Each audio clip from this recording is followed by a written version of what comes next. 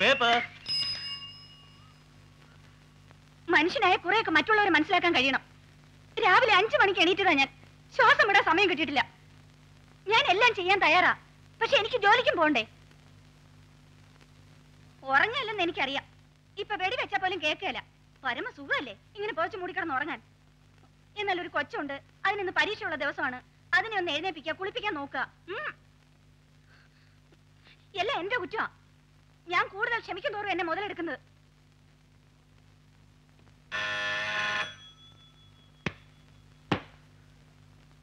ജോലി മാത്രമാണെങ്കിൽ ഞാൻ എത്ര വേണമെങ്കിലും ചെയ്തോളാം. പക്ഷെ നാഴിക്ക് 40 തൊട്ടല്ലേ ഈ മണി മുഴങ്ങുന്നത്. അത് ഞാൻ തന്നെ പോയി നോക്കണ്ടേ? എന്താ സാറുണ്ടോ? ഉണ്ട്, പക്ഷെ ഉറങ്ങാണ്. ഒന്ന് കാണണമായിരുന്നു. അല്പം വെയിറ്റ് ചെയ്യൂ. സുഖേട്ടാ, എടാ ഉണ്ണിക്കുട്ടാ, നിന്നോടല്ലേ എഴുന്നേക്കാൻ പറഞ്ഞത്? ഉണ്ണിക്കുട്ടാ, ഇന്ന് പരീക്ഷയല്ലേ, ചെറിയ പലതേക്ക്.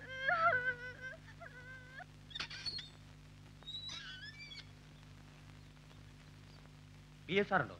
ഉണ്ടെന്നാ പറഞ്ഞേ.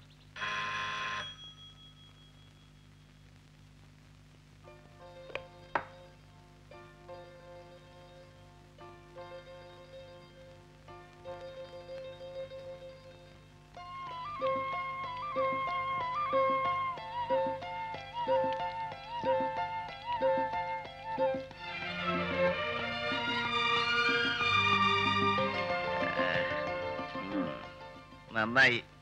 ഇനിയിപ്പൊ കുളിക്കണ്ടല്ലോ. ഞാൻ ഇപ്പൊ പോവാണ്. ഇന്ന് എനിക്ക് എക്സാമിനേഷൻ സൂപ്പർവൈസർ ഉള്ള ദിവസമാണ്. പിന്നെ ഉണ്ണിക്ക് ഇന്ന് സ്കൂളിൽ പോകാൻ വാൻ വരില്ല. അവന് പരീക്ഷ ഉള്ള ദിവസമാണ്. അതുകൊണ്ട് സുഖമായിട്ട് തന്നെ അവനെ സ്കൂട്ടറിൽ കൊണ്ടാക്കണം. പിന്നെ രാവിലെ തന്നെ എത്തിയിട്ടുണ്ട്. ചെല്.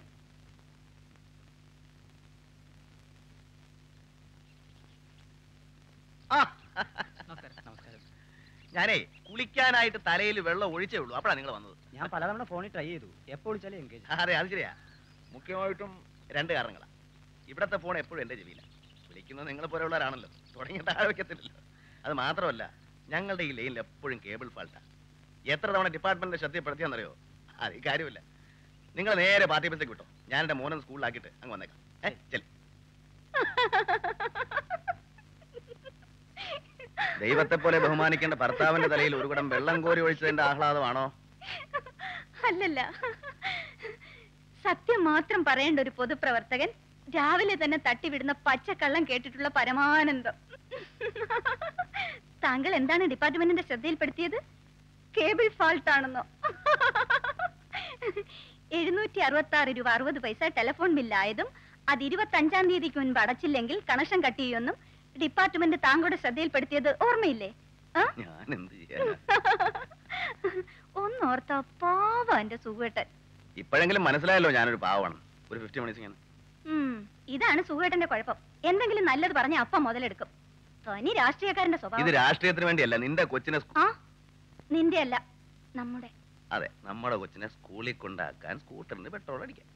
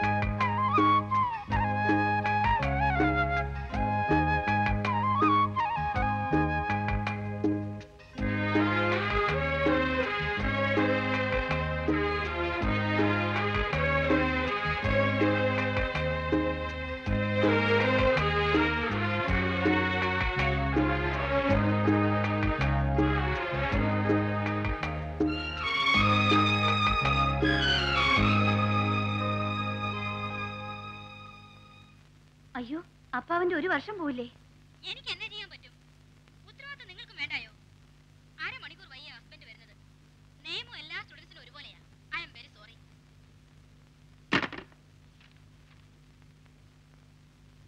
വാവേ, നിന്റെ ഈ പ്രകോപനത്തിന് യാതൊരു അടിസ്ഥാനവുമില്ല. ഇല്ല, എന്റെ കുഞ്ഞ് പരീക്ഷ എഴുതിയില്ലെങ്കിൽ എനിക്ക് പ്രകോപനം വരും. വാവേ, അതിന് അടിസ്ഥാനമില്ലെന്നാണ് ഞാൻ പറയുന്നത്. ഞാൻ ചോദിക്കുകയാണ്. ഒന്നും ചോദിക്കണ്ട, ഇത് പാർട്ടി മീറ്റിംഗ് ഒന്നും അല്ല. ഞാൻ ചോദിക്കുകയാണ്, എന്റെ കുഞ്ഞിന്റെ 1 വർഷം പോയ ആര് സമാധാനം പറയും? വാവേ, പ്രതിപക്ഷ ബഹുമാനമില്ലാതെ സംസാരിക്കും. അത് എന്റെയും കൂടെ കുഞ്ഞാണ്. നീ ശാന്തമായിട്ടൊന്ന് ആലോചിച്ചു. നമ്മുടെ കുഞ്ഞിന്ന് പരീക്ഷ എഴുതി ജയിച്ചാൽ ആത്യന്തികമായി അവനൊരു MAയോ MSCയോ എടുക്കും. ഇവിടത്തെ വ്യവസ്ഥിതിയിൽ ഒരു ജോലിക്ക് വേണ്ടി തെണ്ടാനുള്ള ലൈസൻസാണ് മാതാപിതാക്കളായി നമ്മൾ അവന് നേടിക്കൊടുക്കുന്നത്. എൻ്റെ ഓർമ്മ ശരിയാണെങ്കിൽ ഇന്നത്തെ കണക്കനുസരിച്ച് 32 ലക്ഷം അഭ്യസ്തവിദ്യരായ ചെറുപ്പക്കാരാണ് എംപ്ലോയ്മെന്റ് എക്സ്ചേഞ്ചിൽ പേര് രജിസ്റ്റർ ചെയ്തിട്ട് തൊഴിലിന് വേണ്ടി തെണ്ടുന്നത്. അവരെയൊക്കെ നിന്നെ പോലെ അവരുടെ അമ്മമാര് തല്ലിപ്പഴിപ്പിച്ച് പഠിപ്പിച്ച് പരീക്ഷ എഴുതി ജയിപ്പിച്ചവരാണ്. നമ്മുടെ കുഞ്ഞ് 1 വർഷം കൂടെ കഴിഞ്ഞ് തെണ്ടിയാവുന്നുള്ളൂ വിചാരിക്കാം. അതെ, സുഖട്ടമ്മനെ ഞാൻ പറയുന്നൊന്നും അനുസരിക്കില്ലല്ലോ. നീ പറഞ്ഞ എന്താ ഞാൻ അനുസരിക്കാതിരുന്നിട്ടുള്ളത്? ലോകത്ത് ആര് പറഞ്ഞാലും അനുസരിക്കാത്തവനാ ഞാൻ. നീ പറഞ്ഞ സുഖേട്ട, ഒരു രാഷ്ട്രീയക്കാരനെ സംബന്ധിച്ചിടത്തോളം ഒരു നിയമവിരുദ്ധ ഒരു അലങ്കാരമാണെന്ന് ഞാൻ ചേർന്നില്ലേ? എവിടെ നിനക്ക് പറഞ്ഞുകൂടെ നിന്റെ ഭർത്താവ് ഒരു നിയമ വിദ്യാർത്ഥിയാണ്? പക്ഷെ മരണം വരെ സുഖട്ട ഒരു നിയമ വിദ്യാർത്ഥിയെ തന്നെ ഇരിക്കും. ഒരാഴ്ച ഞാൻ എത്ര മെനക്കെട്ടിട്ടാ യൂണിവേഴ്സിറ്റി ഓഫീസിൽ പോയി TC വാങ്ങി. എന്നിട്ട് സുഖട്ട എത്ര ദിവസം ക്ലാസ്സിൽ പോയി?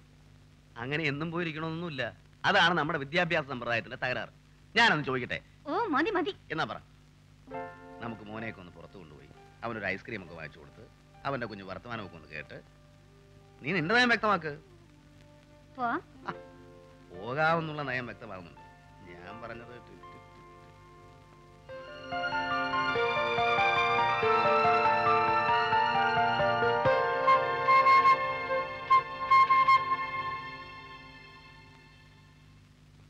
എല്ലാരും പറയും അച്ഛന്റെ നാക്ക് ശരിയല്ല.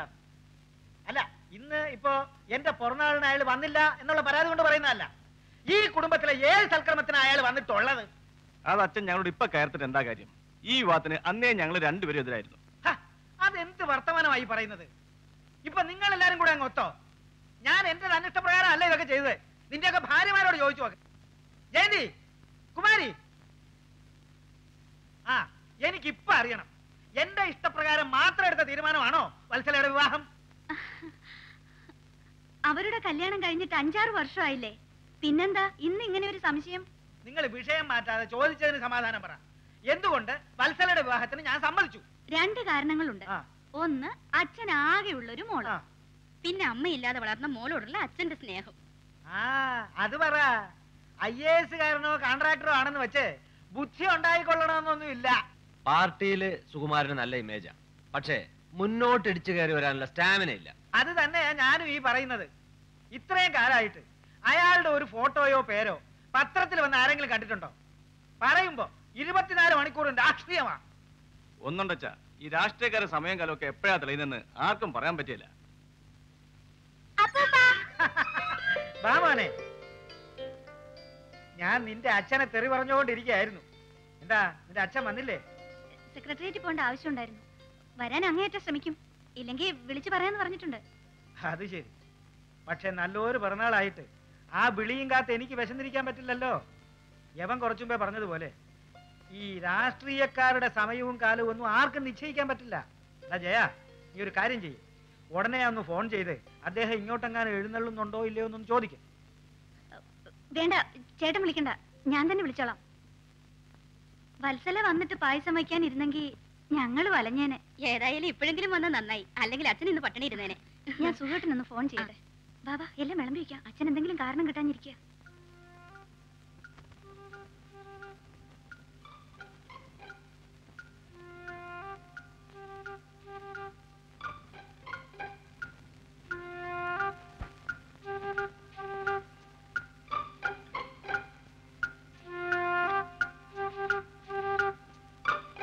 ഹലോ, സുഖേട്ടനല്ലേ?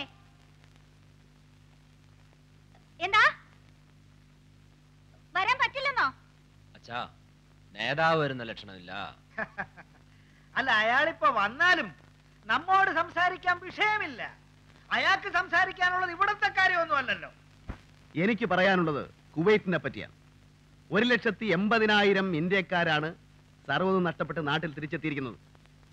വലിയ രാജ്യങ്ങൾ ചെറിയ രാജ്യങ്ങളെ ആക്രമിച്ച് കീഴടക്കുന്ന ഈ പ്രവണത നമ്മുടെ ലോകത്തെ എവിടെ കൊണ്ടെത്തിക്കും?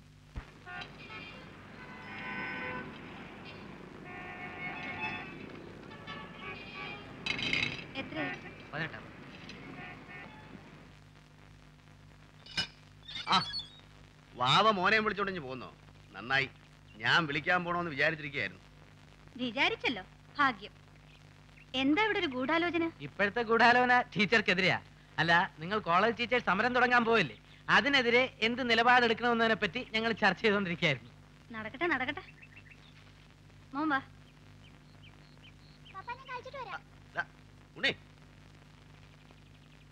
വാവേ, ഒരു 3-4 ചായ എടുത്തേ. കഴിക്കാൻ വല്ല വേണം? ഓ, ഒന്നും വേണ്ട.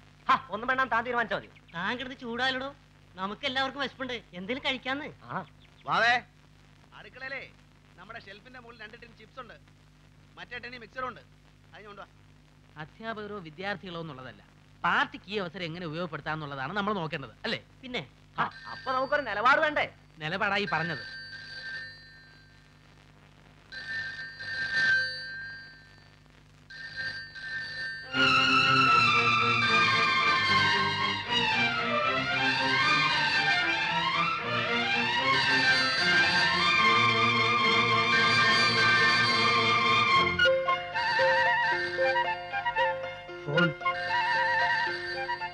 അതെ, ഫോൺ 766 രൂപ 60 പൈസ ഞാൻ അടച്ചു. അപ്പൊ ഫോണും വന്നു.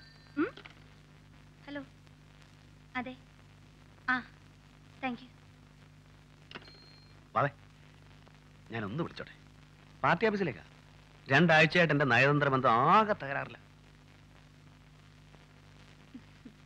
സുഖേട്ടൻ എത്ര വേണമെങ്കിലും വിളിച്ചു, പക്ഷെ ആ പ്ലഗുകൾ എങ്ങാനും ഇതേ തൊട്ടാൽ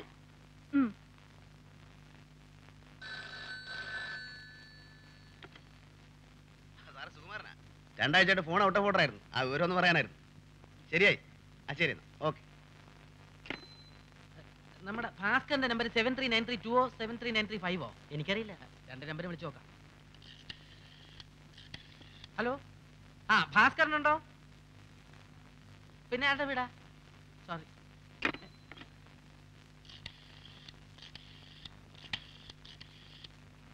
ഹലോ, ആ റെയിൽവേ സ്റ്റേഷൻ അല്ലേ?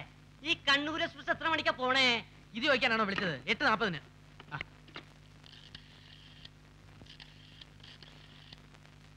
ആർക്കാ?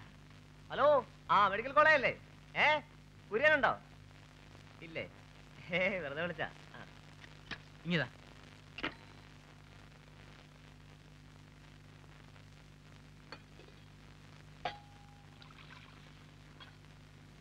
നോക്കിക്കോ, ഫോൺ എടുത്ത് ഞാൻ ബെഡ്റൂമിൽ വെക്കും. നിങ്ങളുടെ വർഗം ഇതാ, ആരുടെയെങ്കിലും ഫോൺ കണ്ടാ ഉടനെ ഒന്ന് കറക്കണം. ചുമ്മായിട്ട് കറക്കുക. എന്നാ ഇതൊരു വീടാണ്, ഫോൺ ബില്ല് പാർട്ടിയല്ല കൊടുക്കുന്നത്. ഞാൻ പറഞ്ഞിട്ടില്ലേ വാവേ, പാർട്ടിയിൽ തറവാടിത്തുള്ള ഒരേ ഒരുത്തൻ ഞാൻ മാത്രമാണെന്ന്. എന്തിനാ ഇവിടെ കൂട്ടം കൂടി ഇരിക്കുന്നത്? അധ്യാപക സമരത്തിനെതിരായിട്ട് വല്ലതും പ്ലാൻ ഇടുകയാണോ? എന്നാണ് പാർട്ടിയുടെ ഒരു തീരുമാനം? ദേ, എന്ത് തീരുമാനം കൊള്ളാം, പക്ഷേ സുഖേട്ടൻ കമാന്ന് മിണ്ടി പോരുത്. ഭാര്യ അധ്യാപികയാണെന്ന് അറിയാലോ. പാർട്ടിയുടെ ഒരു നയം. പാർട്ടിയുടെ നയമൊന്നുമില്ല, ഇവിടെ എന്റെ നയം മാത്രം നോക്കിയാൽ മതി. ഞാൻ പങ്കെടുക്കുന്നില്ല, പോരെ. വെറുപ്പിക്കണ്ട. നീ ആ മിക്സറും ചിപ്സും ഒക്കെ എടുത്തുകൂടെ, കഴിച്ചിട്ട് പോട്ടെ.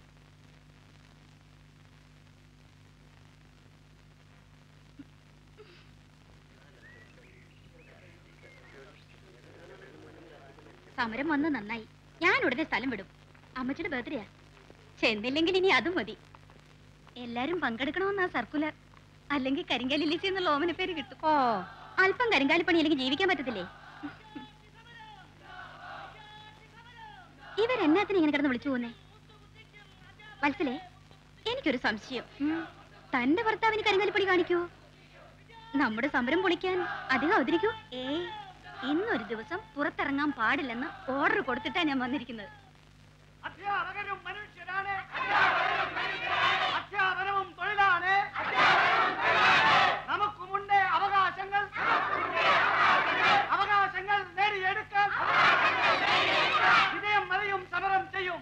അന്യായമായ അധ്യാപക സമരത്തിനെതിരെ വിദ്യാർത്ഥികളെ അനുകൂലിച്ചുകൊണ്ട് സംസാരിക്കുവാൻ നിങ്ങളുടെ അനിഷേധ്യനായ നേതാവ്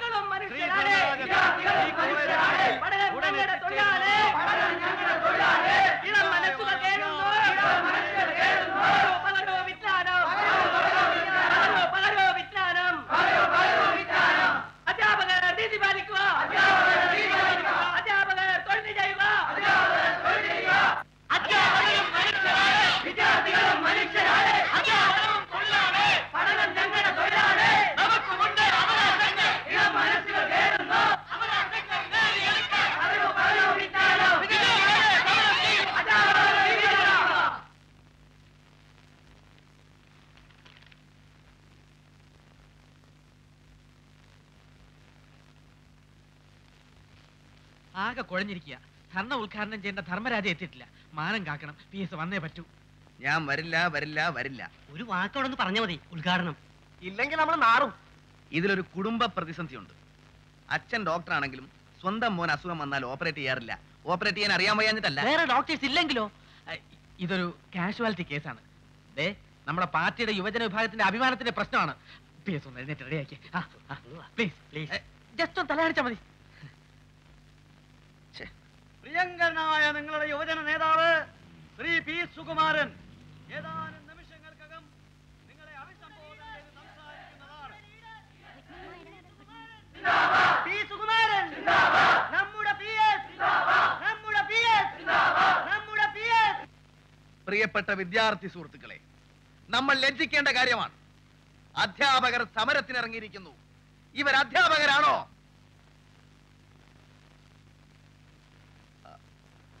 ആണോ എന്ന് ചോദിച്ചാൽ ആണ്. ഇവർ സമരം ചെയ്യുന്നത് ന്യായമാണോ എന്ന് ചോദിച്ചാൽ അല്ല. എന്നാൽ അവർ എന്തുകൊണ്ട് സമരം ചെയ്യുന്നു എന്ന് ആലോചിക്കുമ്പോഴാണ് നമ്മൾ അവരുടെ വികാരങ്ങളെ കൂടെ കണക്കിലെടുക്കേണ്ടത്. നയം മാറുന്നു. പ്രശ്നം എന്ത് തന്നെ ആയാലും അധ്യാപകർ സമരം ചെയ്താൽ പാവപ്പെട്ട വിദ്യാർത്ഥികളുടെ ഗതി എന്താവും?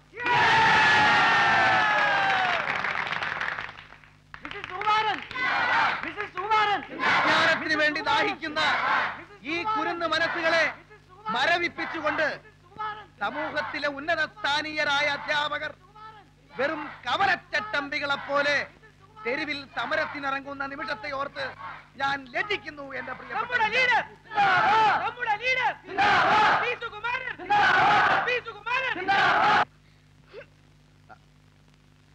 എന്റെ മാനം കളഞ്ഞു. സന്തോഷായില്ലേ? ഞാൻ പ്രത്യേകം പറഞ്ഞാണ് വരരുതെന്ന്. പാർട്ടി സുഖേട്ടനെ മുതലെടുക്കാണ്, അതറിയുന്നില്ല. ഞാനൊരു പാർട്ടി പ്രവർത്തകനാണ്, ഒരു ഭർത്താവുമാണ്. പാർട്ടി പോകാൻ പറഞ്ഞാൽ പോകാതിരിക്കാൻ പറ്റുമോ? പറ്റില്ല. ഭാര്യയെ പോകണ്ടെന്ന് പറഞ്ഞാൽ പോകാതിരിക്കാൻ പറ്റുമോ? പറ്റില്ല. അപ്പോഴാണ് രാഷ്ട്രീയ പ്രതിസന്ധി ഉണ്ടാവുന്നത്. പോയേ പറ്റൂ, പോയി. ഞാൻ എന്താ പറഞ്ഞത്? ഇവർ അധ്യാപകരാണോ? ആണോ എന്ന് ചോദിച്ചാൽ ആണ്. ഇവർ ചെയ്യുന്ന ന്യായമാണോ എന്ന് ചോദിച്ചാൽ അല്ല.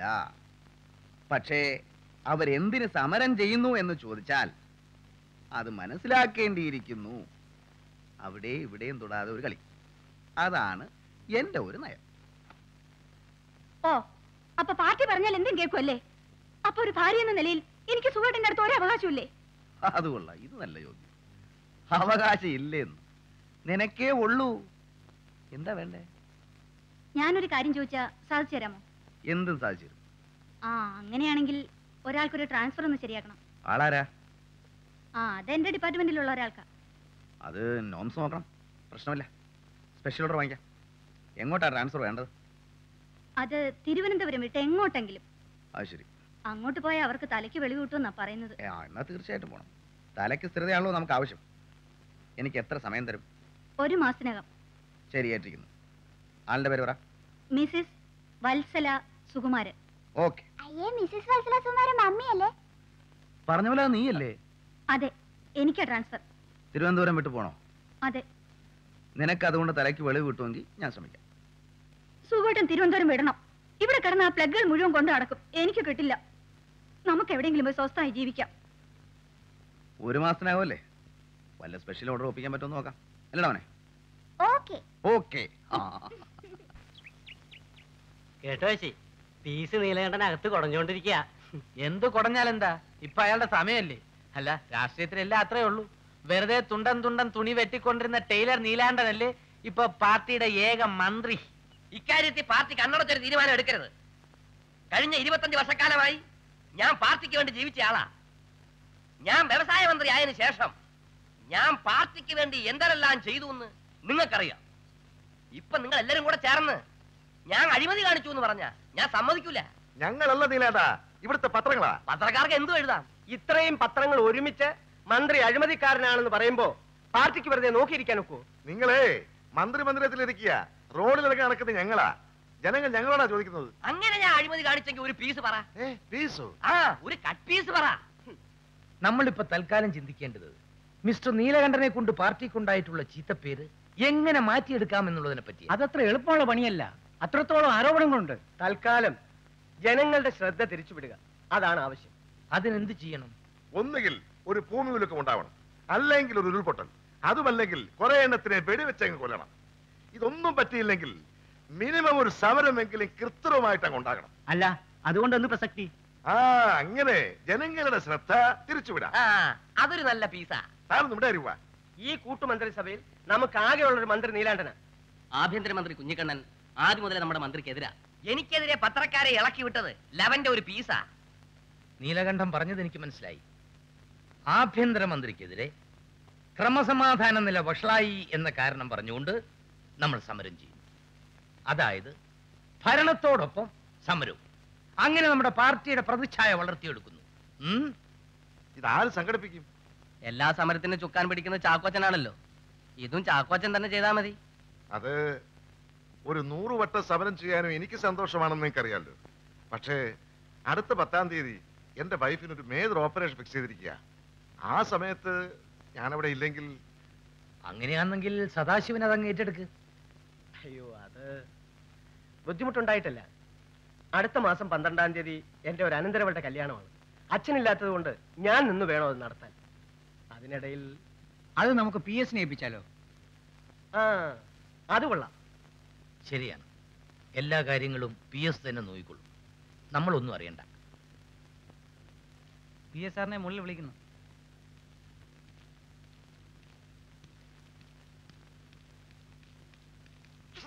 മാറിയെന്ന് കേട്ടേ. 25 വർഷക്കാലമായിട്ട് വലിച്ചോണ്ടിരിക്കായിരുന്നു എനിക്കറിയാം. യുവജന നേതാവ് വരുന്നുണ്ട്. PS നാട്ടിൽ വഷളായിക്കൊണ്ടിരിക്കുന്ന ക്രമസമാധാന നിലയ്ക്കെതിരെ വരുന്ന 16-ാം തീയതി മുതൽ സംസ്ഥാന വ്യാപകമായ സമരം നടത്താനാണ് പാർട്ടിയുടെ തീരുമാനം. അതായത് എല്ലാ കലക്ടറേറ്റുകളും പിക്കറ്റ് ചെയ്യുക, ഇവിടെ സെക്രട്ടേറിയറ്റിന്റെ മുമ്പിൽ മാർച്ച് നടത്തുക. ഇതിന്റെ പൂർണ്ണ ഉത്തരവാദിത്വം PS-നെ ഏൽപ്പിക്കാനാണ് പാർട്ടിയുടെ തീരുമാനം. അതിന്റെ മുന്നോടിയായി സംസ്ഥാന വ്യാപകമായി സഞ്ചരിച്ച് നമ്മുടെ എല്ലാ യൂണിറ്റുകളുമായി ബന്ധപ്പെട്ട് അപ്പൊ ഞങ്ങളെ വിവരം അറിയിക്കണം. എന്തു പറയുന്നു? പാർട്ടി പറയുന്ന പോലെ PS മിനിസ്റ്ററോട് പറഞ്ഞ കാര്യം നടക്കും. പക്ഷേ PS ആളൊരു പ്രത്യേക ടൈപ്പാ. വേണേ നമുക്ക് എന്തെങ്കിലും മുടക്കാം. ഏയ്, അങ്ങനെ നേരിട്ടൊന്നും വാങ്ങൂല. പിന്നെ PS-ന് കാശിന് സ്വല്പം ബുദ്ധിമുട്ടുള്ള സമയമാണ്. ഏതായാലും നമുക്ക് ഒരുമിച്ച് നിന്ന് അദ്ദേഹത്തെ കാണാം. സംസാരത്തിനിടയ്ക്ക് എപ്പോഴെങ്കിലും കോളർ ഇതേ ഇങ്ങനെ പിടിച്ച് വലിച്ചാൽ കാശ് എളുപ്പം റെഡിയായിക്കോ, ബാക്കി കാര്യം ഞാൻ ഏറ്റുന്ന അർത്ഥം. അതാ പുള്ളിയുടെ കോഡ്. സുഖേട്ടന്റെ ഇതുവരെയുള്ള രാഷ്ട്രീയ ജീവിതത്തിലെ ആകെ സമ്പാദ്യം ഇതാ. 4 അണയ്ക്ക് പ്രയോജനമില്ലാത്ത കുറെ യാത്രകളും യാത്രക്കിടയിൽ വാങ്ങിച്ചു കൂട്ടുന്ന കുറെ ബ്രഷും പേസ്റ്റും. പക്ഷെ ഒന്ന് വിട്ടുപോയി. എന്റെ വാവക്കുട്ടി, എന്റെ രാഷ്ട്രീയ പ്രസംഗത്തിന്റെ മാസ്മര ശക്തിയിൽ എനിക്ക് കിട്ടിയ എന്റെ ജീവിതസഖി. വന്നിട്ടുണ്ട് ഏതോ പ്ലഗ്. ചെല്ല് ചെല്ല്. താഴെ ഇറങ്ങിക്ക്. കൂടുതൽ സ്വാതന്ത്ര്യം എടുക്കുന്നൊന്നും PS-ന് ഇഷ്ടമല്ല. നമസ്കാരം PS. ഇതാണ് ഞാൻ പറഞ്ഞ ആള്. എനിക്ക് താല്പര്യം തോന്നാൻ കാരണം വേറൊന്നുമല്ല. ഇയാളുടെ പെങ്ങള് കാസർഗോഡും അവരുടെ ഹസ്ബൻഡ് ചേർത്തലയിലുമാണ്. പിള്ളേരുടെ പഠിത്തം ആകെ കുഴഞ്ഞിരിക്കുകയാണ്. ആർക്കെങ്കിലും ഒരാൾക്ക് ഒരു ട്രാൻസ്ഫർ ഒപ്പിച്ചാ നമ്മളെ കൊണ്ടൊരു കുടുംബം രക്ഷപ്പെടുന്നേ രക്ഷപ്പെട്ടോട്ടെ. PS മിനിസ്റ്ററോട് ഒരു വാക്ക് പറഞ്ഞാൽ മതി, ഷുവറായിട്ട് നടക്കും. ശരി, ഞാൻ നോക്കട്ടെ. എന്നാ സമയം മെനക്കെടുത്തുന്നില്ല. കണ്ണൂർ പോവല്ലേ? വന്നിട്ട് കാണാം. കോളറി പിടിച്ച പിടുത്തം കണ്ട, അതാണ് കുരുടാമണി ശശിയുടെ കഴിവ്.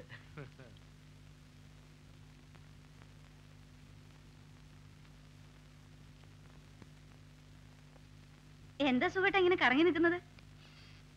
കണ്ണൂര് പോകുന്നില്ലേ? പാർട്ടി കണ്ണൂർ പോകാൻ പറഞ്ഞാൽ എനിക്ക് എങ്ങനെ പോകാൻ പറ്റുമോ? നീ നിന്റെ നയം വ്യക്തമാക്കുന്നില്ലല്ലോ.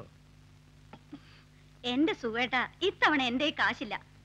അല്ല, ഞാൻ അറിയാൻ വയ്യാഞ്ഞിട്ട് ചോദിക്കാം. പാർട്ടി കാര്യത്തിന് വേണ്ടിയല്ലേ പോകുന്നത്? അപ്പൊ അവരല്ലേ കാശ് തരേണ്ടത്? എന്നാലും നിന്റെ സുഖേട്ടൻ്റെ മിനിമം ഒരു 500 മണീസെങ്കിലും ഒരു യാത്ര പോകുമ്പോ വേണ്ടേ? അതിരിക്കട്ടെ. കഴിഞ്ഞ മാസം പാലക്കാട്ട് പോകുമ്പോ 200 രൂപ വാങ്ങിച്ച ഓർമ്മയുണ്ടോ? ഉണ്ട്. പിന്നെ മട്ടാഞ്ചേരി പോകുമ്പോ ഒരു 100 രൂപ. അത് വാവ മറന്നുപോയി. ഞാനൊന്നും നിഷേധിക്കുന്നില്ല. ഇതെല്ലാം കൂടെ ഒരു ദിവസം ഞാനങ്ങ് തിരിച്ചു തരും. അതെ അതെ. അന്ന് പാർട്ടിയുടെ ആവശ്യത്തിന് വേണ്ടി ഭൂപണയ ബാങ്കിൽ നിന്ന് എന്റെ വസ്തു പണയം വെച്ച് 10,000 രൂപ വാങ്ങിച്ചില്ലേ? അതിന്റെ ഏർപ്പാടെന്തായി? അതിന്റെ ഏർപ്പാടായിക്കൊണ്ടിരിക്കുകയാണ്. അച്ഛൻ അറിഞ്ഞിട്ടില്ല കേട്ടോ. അതെല്ലാം ശരിയാവും. തൽക്കാലം സുഖേട്ടൻ എങ്ങനെ കണ്ണൂർ പോവും? അതിനിപ്പോ ഒറ്റ മാർഗേ ഉള്ളൂ. എന്താ? ഇതങ്ങ് ഊരിത്തരാം. പണയം വെച്ചോളൂ, എടുത്തു തന്നാ മതി. അതെന്നെ എന്റെ വാവ ഒരു പ്രതിസന്ധിയിലാക്കിയതാണല്ലോ. എന്ത് പ്രതിസന്ധി? അതായത് ബാങ്കിൽ പോയി ഞാൻ പണയം വെക്കാന്ന് വെച്ചാൽ ഭാവിയിൽ ഒരു മന്ത്രിപദം അലങ്കരിക്കേണ്ട എന്റെ പ്രതിച്ഛായ. ഓ, അപ്പൊ മന്ത്രിയുടെ ഭാര്യയ്ക്ക് പ്രതിച്ഛായ പ്രശ്നമൊന്നും അല്ലല്ലോ അല്ലേ? എന്നൊരു കാര്യം ചെയ്യാം. ഞാൻ കോളേജിൽ പോയി മുഖം കാണിച്ചിട്ട് ബാങ്കിൽ പോയി പണയം വെച്ച് കാശും വാങ്ങി സ്റ്റേഷനിൽ വരാം. അത് ന്യായം. അതിനു മുമ്പ് ഞാൻ തൈക്കാട് ഒരു ചെറിയ തീപ്പൊരി പ്രസംഗം നടത്തി സ്റ്റേഷൻ വന്നേക്കാം. ഓക്കെ?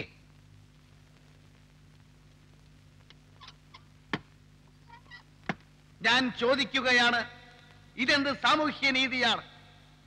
സ്വാശ്രയശീലം നമ്മുടെ തലമുറയ്ക്ക് നഷ്ടപ്പെട്ടു പോയോ?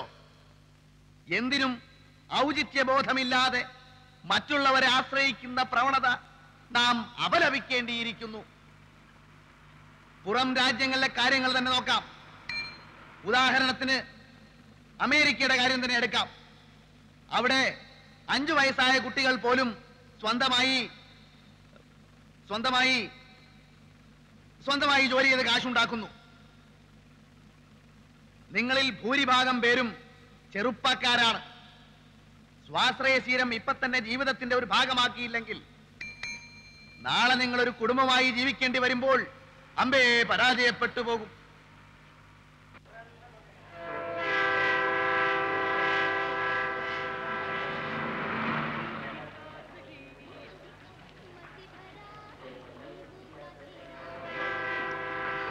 എന്താ ഇത്ര താമസം? കാശിവിടെ ഡയറിയിലുണ്ട്. ഞാൻ പറഞ്ഞത്ര ഉണ്ടോ? ഉണ്ടെന്ന്. അപ്പൊ ഞാൻ പോട്ടെ. പിന്നൊരു കാര്യം, എന്ന് തിരിച്ചു വരും? ഞാൻ ശനിയാഴ്ച വരും. അന്നേന് വരണേ. എന്താ കാര്യം അറിയാലോ? ഞായറാഴ്ച എന്റെ പിറന്നാളാ. വരാതിരിക്കരുത്, മറക്കരുത് കേട്ടോ.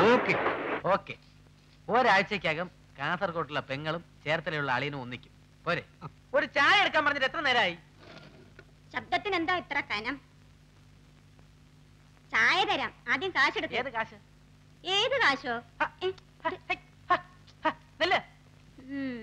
എന്നെ കെട്ടാൻ നേരത്തെ എന്തൊരു പുജ്ഞമായിരുന്നു.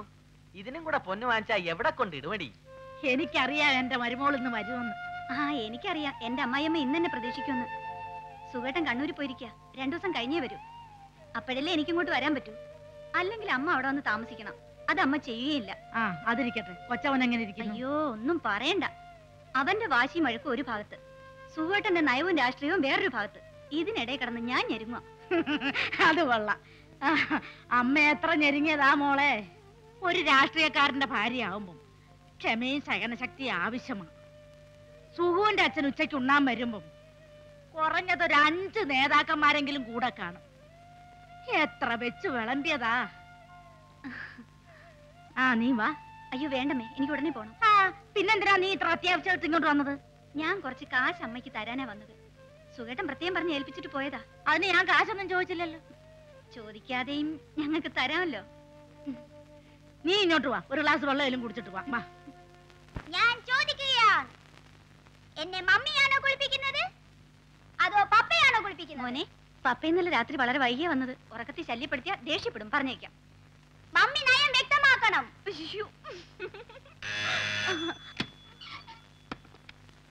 എന്താ?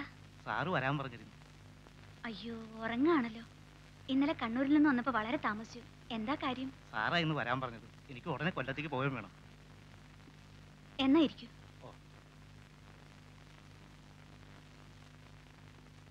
സുഖേട്ടാ, സുഖേട്ടാ, ദേ ഒരാള് കാണാൻ വന്നിരിക്കുന്നു.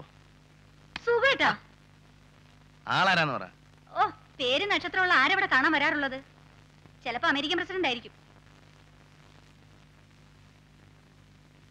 American president?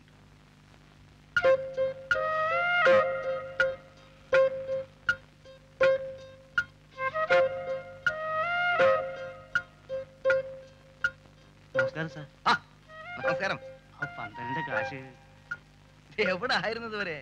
ഞാനിനി അന്വേഷിക്കാത്ത സ്ഥലമില്ല. ഇതൊക്കെ അപ്പൊ ഒന്ന് വാങ്ങിച്ചിട്ട് പോണ്ടേ? എത്രയായി? അത് എല്ലാം കൂടി 560 രൂപയായി. പിന്നെ സാറായതുകൊണ്ട് ഒരു 460 രൂപ തന്നാ മതി. ഓഹോ, ഇരിക്കെ.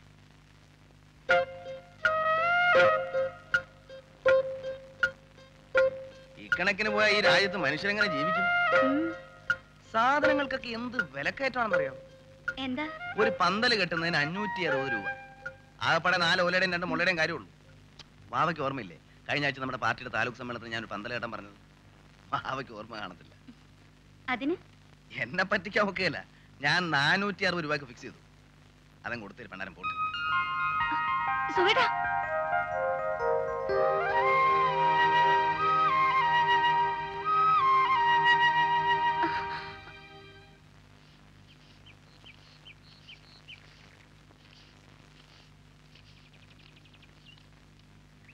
ഹലോ, കണക്കൊക്കെ ശരിയാണല്ലോ? ഓക്കേ ഓക്കെ ഓക്കെ, ഇങ്ങ് വാ. ഈ രാഷ്ട്രീയക്കാരൻ ഓക്കെ പറയാൻ എന്ത് പാടാവേ അല്ലേ? സത്യം പറഞ്ഞ സുവേട്ടനോട് എനിക്ക് അനുകമ്പയാ. സുവേട്ടൻ എന്തുമാത്രം പാടുപെടുന്നു ഓരോ ആളുകളോട് ഓക്കെ പറയാൻ. ഇവരോടെല്ലാം ഓക്കെ പറഞ്ഞിട്ടുണ്ട്, പക്ഷെ എന്നോടൊരു ഓക്കെ പറഞ്ഞിട്ടുണ്ട്, ഓർമ്മയുണ്ടോ? ഞാൻ പറഞ്ഞിട്ടുണ്ടോ ഓക്കെ? എപ്പോ? ഇന്നെന്റെ പിറന്നാളാ. കണ്ണൂരിൽ നിന്ന് എന്തിനാ പിന്നെ രാത്രി 2 മണിക്ക് കയറി വന്നത്? അല്ല, ഏത് ഭർത്താവ് വരും? തിരക്കിട്ട പരിപാടികൾക്കിടയിലാണ് ഞാൻ വന്നത്. പക്ഷേ ഞാൻ അതിനു മുമ്പ് പാർട്ടി ഓഫീസിൽ പോയിട്ട് വരട്ടെ. അതെന്തിനാ? 1-2 ആളുകളോട് കൂടി ഓക്കെ പറയാനുണ്ട്. ഈ രാഷ്ട്രീയക്കാരൻ ഓക്കെ പറയുന്നതിൽ ഒരുപാട് അർത്ഥങ്ങളുണ്ട് ബാവേ. ബാവയ്ക്കറിയത്? എനിക്കൊന്നും അറിഞ്ഞൂടേ. ശരി, എന്നാ പറഞ്ഞുതരാം. ഇപ്പോ ഉച്ചയ്ക്ക് ഉണ്ണാൻ വരുമോന്നൊന്ന് ചോദിച്ചേ. ചോദിക്കേ. ഉണ്ണാൻ വരുമോ? ഓക്കെ, അതിന്റെ അർത്ഥം വന്നിരിക്കും. ഇനി ഒന്നുകൂടെ ചോദിച്ചേ. ചോദിക്കേ. ഉണ്ണാൻ വരുവോ? ഓക്കെ, ഒത്താ വരും. ഇനി ഒന്നുകൂടെ ചോദിച്ചേ. ഇന്ന് ഉച്ചയ്ക്ക് ഉണ്ണാൻ വരുവോ? ഓക്കെ, നിനക്ക് വേണേ വരാം. അപ്പൊ ഇപ്പൊ ഇതിൽ ഏതൊക്കെ എന്നോട് പറയാൻ പോണേ? ഓക്കെ, വന്നിരിക്കും. തിരുവനന്തപുരത്ത് ആർത്തി കെട്ടുന്നതിനെ കുറിച്ച് എന്നെ പഠിപ്പിക്കണ്ട. ഞാനിവിടെ ജനിച്ചു വളർന്നവനാ. ജനിച്ചിട്ട് എന്താ കാര്യം? കഴിഞ്ഞ പാർട്ടി പീരിയഡ്സിന് താൻ എന്തുണ്ടാക്കി? അതൊന്നും താൻ അറിയേണ്ട കാര്യമില്ല. ഞാൻ സംസ്ഥാന കമ്മിറ്റി ധരിപ്പിച്ചോളാം. നിങ്ങൾ എങ്ങനെയാണ് ബഹളം? ഒരു തീരുമാനം. പണ്ട് എന്തിനും എന്നെ തന്നെ കുറ്റം. ഇന്ന് വാവയുടെ ബർത്ത്ഡേ. 1 മണിക്ക് ഉണ്ണാൻ വീട്ടിലെത്തിക്കൊള്ളാമെന്ന് പറഞ്ഞിട്ടാണ് ഞാൻ വന്നിരിക്കുന്നത്. പോയേ പറ്റൂ. എന്ന് പറഞ്ഞാ എങ്ങനെയാ? 3 മണിക്ക് മുമ്പ് മാറ്റർ പ്രസ്സിൽ എത്തിക്കേണ്ടതാ. PS പോയ ആകെ കൊടയും. ഒരു കാര്യം ചെയ്യാം, ഞങ്ങളും കൂടി വരാം. ഊണും കഴിക്കാം, മാറ്ററും റെഡിയാക്കാം. ടീച്ചറിനെ കണ്ടിട്ടും കുറച്ച് ദിവസമായി.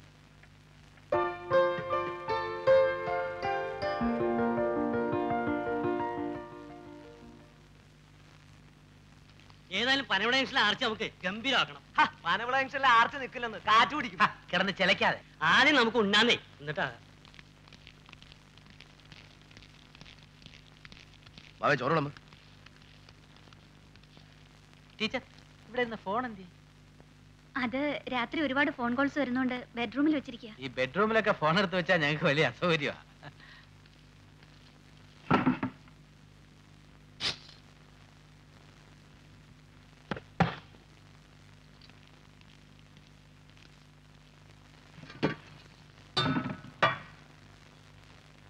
ടീച്ചറേ 2 എക്സ്ട്രാ പ്ലേറ്റ് കൂടി. മോൻ ഊണൊക്കെ കഴിഞ്ഞിട്ട് സുഖമായിട്ട് കിടന്ന് ഉറങ്ങാണല്ലേ? ഹലോ, ഞങ്ങളിവിടെ PS-ന്റെ വീട്ടിൽ ഉണ്ടാവും. ഊണ് കഴിഞ്ഞിട്ട് അങ്ങോട്ട് വരാം. അയ്യോ വേണ്ട, ഇങ്ങോട്ട് വന്നാൽ പറ്റില്ല. ഇവിടെ ഇപ്പൊ തന്നെ 4 പേരുണ്ട്.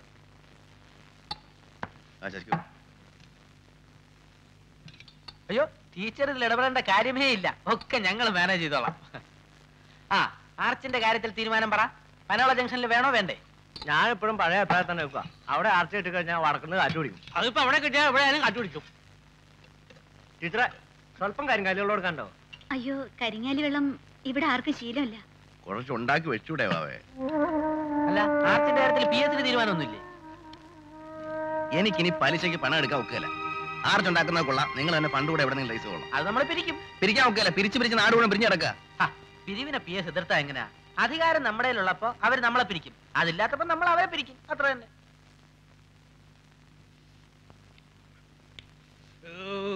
നല്ല കൈപ്പൊടിയോ ടീച്ചർക്ക്. കൈപുണ്യത്തിന്റെ കാര്യം പറഞ്ഞിട്ട് ആ മണിയടിക്കാമെന്ന് നോക്കണ്ട. 3 മണിക്ക് പ്രസ്സിൽ പോണം. പായസം ഞാൻ കൊടുക്കില്ല. ടീച്ചറെ, മുഖസ്തുതി പറയണമെന്ന് വിചാരിക്കരുത്. പ്രിപ്പറേഷൻ ഒക്കെ നല്ല സ്റ്റൈലായിരുന്നു. Sorry, happy birthday. ഒന്ന് ഫോൺ ചെയ്തേ. ടീച്ചറുടെ ബർത്ത്ഡേ ആയിരുന്നാ? എന്നിട്ട് പായസം തന്നില്ലല്ലോ. അത് സുഖേട്ടന് പായസം ഇഷ്ടമല്ലാത്തോണ്ട് വെച്ചില്ല.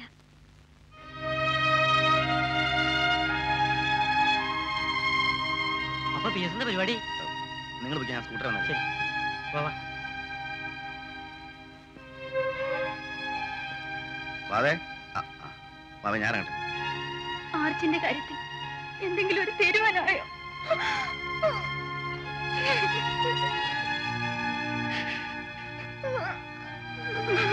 ഞാൻ എന്ത് ചെയ്യാൻ? ഞാൻ എപ്പോഴും പറയാറില്ലേ രാഷ്ട്രീയത്തിൽ ഹൃദയമില്ലെന്ന്. ഞാൻ പറഞ്ഞതാണ് ഇന്ന് വാവയുടെ ബർത്ത്ഡേ ആണ്, എനിക്ക് നേരത്തെ പോകണമെന്ന്. അപ്പൊ കെട്ടിയെടുത്ത് കൂടെ ഒരു കാര്യം ചെയ്യും. വാവയിരിക്കും, ഞാൻ വിളമ്പിട്ടെ. എന്തെടുത്ത് വിളമ്പാണ്? ചോറില്ലേ?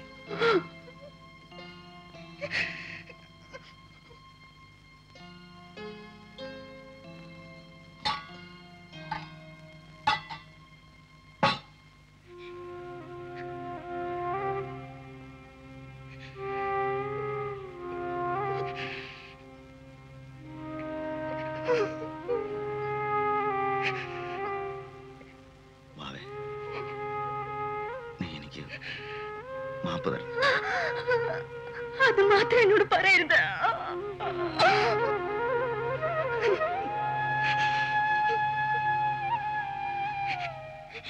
വാവേ, എനിക്ക് വേണ്ടി ഇത്രയും സഹിക്കുന്ന നിനക്ക് എന്നാണ് ഇനി എന്തെങ്കിലും തിരിച്ചു തരാൻ പറ്റുക?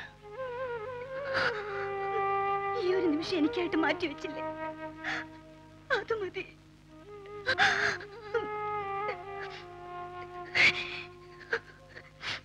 ഇനി സുഖേട്ടൻ എവിടെ പോണ്ടത്? പൊയ്ക്കോളൂ.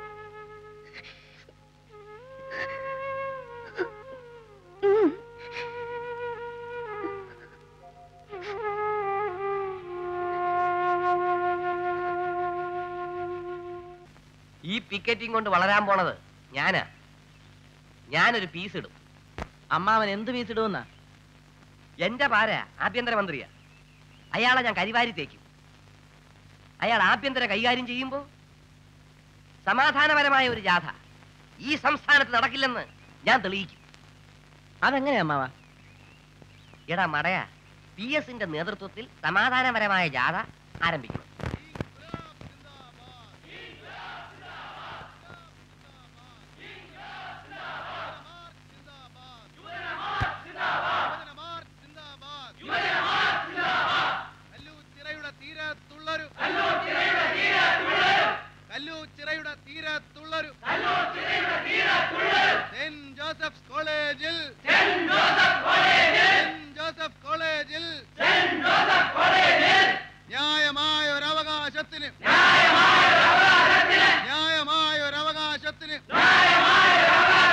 സമരം ചെയ്ത വിദ്യാർത്ഥികളെ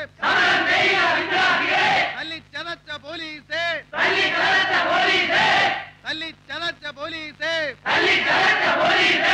പകരം ഞങ്ങൾ ചോദിക്കും. സെക്രട്ടേറിയറ്റിന്റെ വാതിക്കൽ എത്തുമ്പോ പോലീസിന് നേരെ കല്ലേറുണ്ടാവും.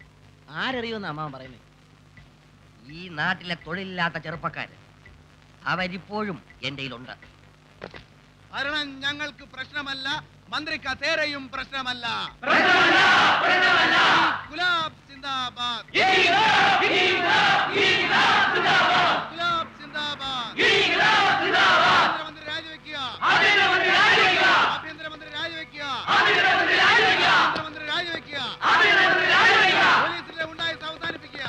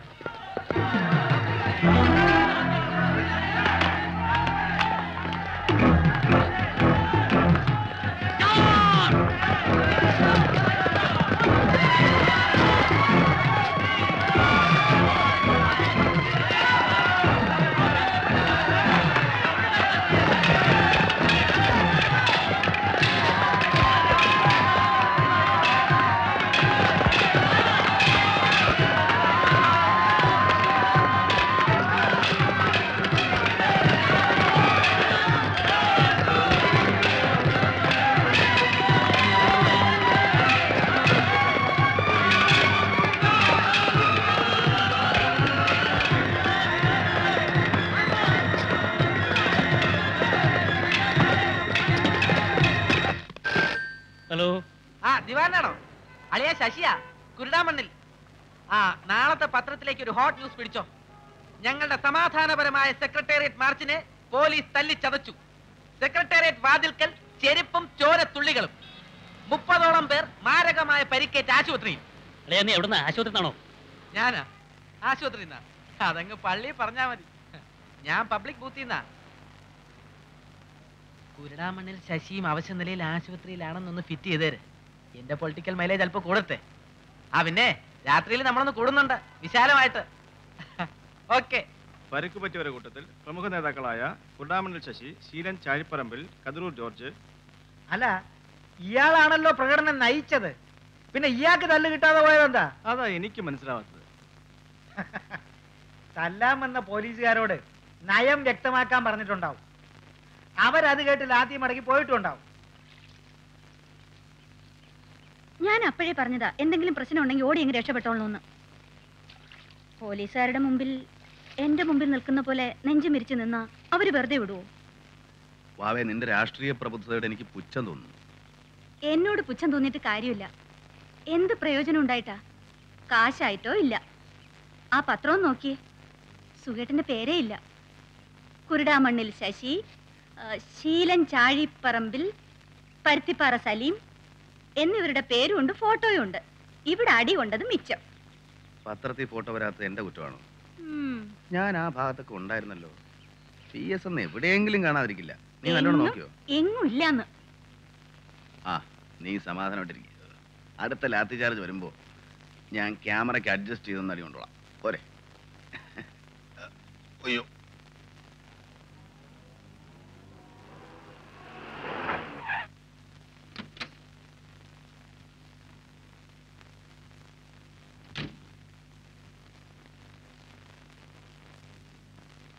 PS-ന്റെ രാഷ്ട്രീയ നേതൃത്വം വളരാൻ തുടങ്ങിയിരിക്കുക. അതല്ലേ പാർട്ടി കാർ അയച്ച ആളെ വിളിപ്പിച്ചത്. നേതൃത്വം വളരും, പക്ഷെ നടുവനക്കാൻ വയ്യ. കണ്ണീ ചോരയില്ലാത്ത ഒരുത്തിന്റെ കയ്യിലാ ചെന്ന് പെട്ടത്. തന്റെ കൈക്ക് എന്ത് പറ്റി? പറഞ്ഞോണ്ട് തന്നെ അവിടെ കണ്ടില്ല. എന്നെ എങ്ങനെ കാണും? ഞാൻ ഒരു പോലീസുകാരന്റെ ബൂട്ട്സിന്റെ അടി കിടക്കല്ലായിരുന്നോ? PS-നെ തല്ലാൻ വന്ന ഒരു പോലീസുകാരന്റെ കൊരളക്ക് ഞാൻ കയറി പിടിച്ചു. അല്ലെങ്കിൽ അടി തലക്കൊണ്ടേനെ. ചെല്ല് മുകളിലോട്ട്, എല്ലാരും കാത്തിരിക്കുക. അയ്യോ,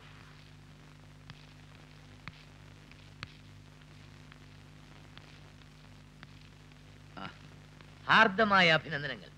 പ്രകടനം ഗംഭീരമായിരുന്നു. ലാത്തി ചാർജ് ഒഴിച്ചാൽ. ഇരിക്കൂ.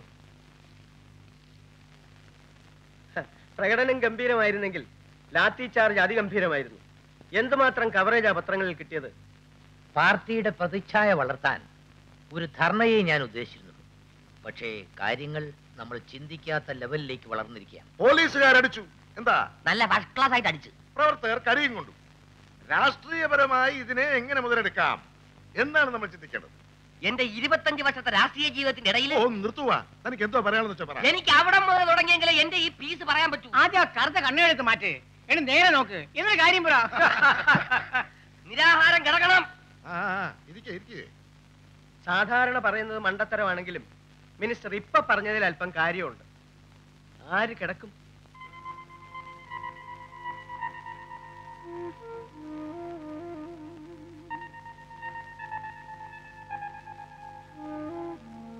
എന്റെ അഭിപ്രായം നിങ്ങൾ മാനിക്കുമെങ്കിൽ PS തന്നെ കിടക്കണം.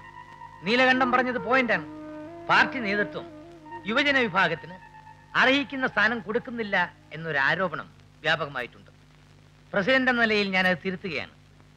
യുവജനങ്ങളുടെ പ്രിയങ്കരനായ PS ആണ് നിരാഹാരവ്രതം കിടക്കാൻ ഏറ്റവും പറ്റിയ ആൾ. എന്തു പറയുന്നു? പാർട്ടി പറയുന്ന പോലെ.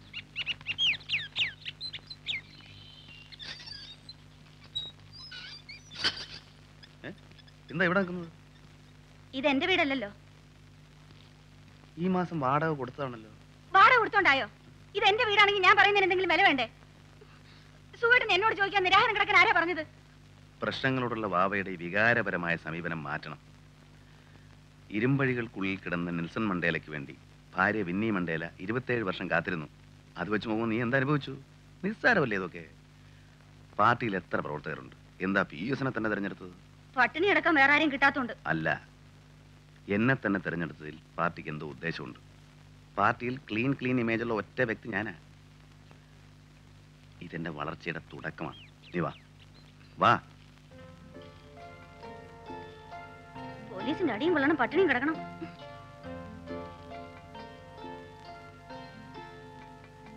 ഉണ്ണി എവിടെ പോയി?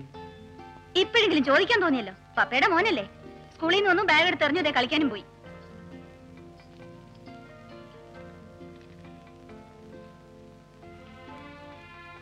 രാവിലെ മുതൽ വൈകുന്നേരം വരെ പട്ടിണി കിടന്നാ പോരെ? രാത്രിയിൽ ആരും കാണാതെ വല്ല പഴവും റൊട്ടിയൊക്കെ കഴിച്ചൂടെ? 2-3 ദിവസം പട്ടിണി കിടന്നാൽ ചത്തുപോകായിരുന്നെങ്കിൽ ഇന്ത്യയിലെ ജനസംഖ്യ എന്നേ പാതിയായനെ. എന്റെ ഓർമ്മ ശരിയാണെങ്കിൽ നമ്മുടെ നാട്ടിൽ 60% ആളുകളും ഇന്നും ദാരിദ്ര്യരേഖയ്ക്ക് താഴെ. മതി മതി, ഞങ്ങൾ ആരും കാണാത്തൊരു രേഖ, ദാരിദ്ര്യരേഖ.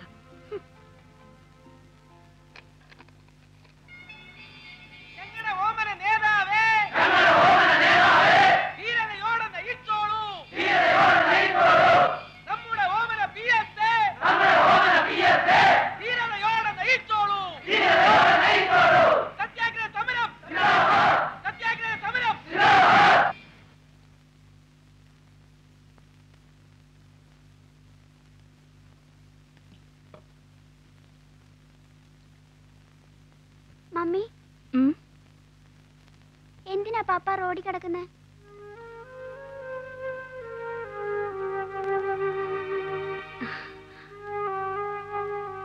മോനെ, മോന്റെ പപ്പ ആരാന്നറിയാമോ? ഒരു രാഷ്ട്രീയ നേതാവാ. മഹാത്മാഗാന്ധിയെ പോലെ, ജവഹർലാൽ നെഹ്റുവിനെ പോലെ. നമ്മുടെ നാടിന് വേണ്ടിട്ടാ പപ്പ പട്ടിണി കിടക്കുന്നത്. ഇതൊരു കാര്യം മനുഷ്യ പറ്റില്ലാത്ത ഇടപാട്ടാ അച്ഛനെ കാണിക്കുന്നത്. നമ്മുടെ കൂട്ടത്തിൽ ഒരാൾ പട്ടിണി കിടക്കുമ്പോ ഞാൻ എന്തീ കാണിക്കുന്നത്? എന്തിനാ പട്ടിണി കിടക്കുന്നേ? മോക്ഷത്തിനാണെന്ന് വിചാരിച്ചോ? PS പട്ടിണി കിടന്ന ആ പട്ടിണിക്ക് ഇന്നൊരു വിലയുണ്ട്. അതുകൊണ്ട് PS പൊളിറ്റിക്കൽ മൈലേജ് കൂടും. നിങ്ങളൊക്കെ പട്ടിണി കിടന്ന ആരുമായിട്ട് അറിയാനും പോണില്ല, ഉള്ള ഗ്യാസും ഒക്കെ ഇളകി അങ്ങ് തീരും. അല്ലേ ആശാന്?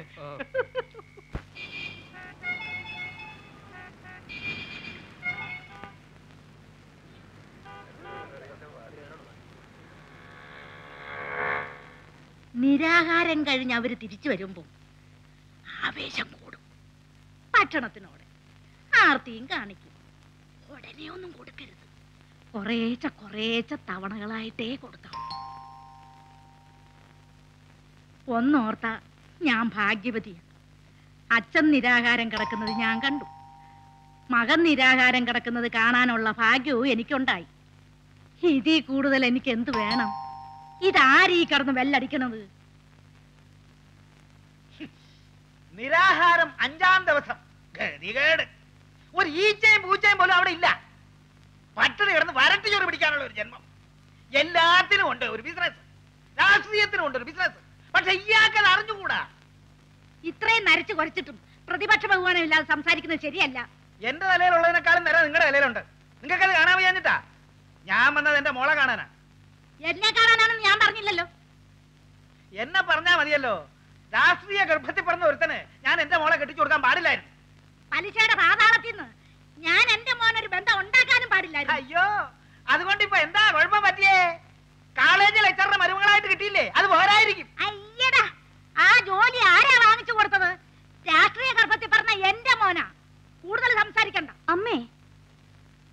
അമ്മേ എന്താ ഇത്? ഒന്നുമില്ല കുഞ്ഞെ, ഞാനും നിന്റെ അച്ഛനും കൂടെ കുറച്ച് കുശലം പറഞ്ഞതാ. അകത്തോട്ട് കയറി ഇരുന്നാട്ട്. എന്താ കുടിക്കാൻ വേണ്ടത്? ചായയോ കാപ്പിയോ? എനിക്കൊന്നും വേണ്ട. ആ, സ്വാതന്ത്ര്യം കൊണ്ട് അതൊക്കെ പറയും. മോള് പോയൊരു ചായ.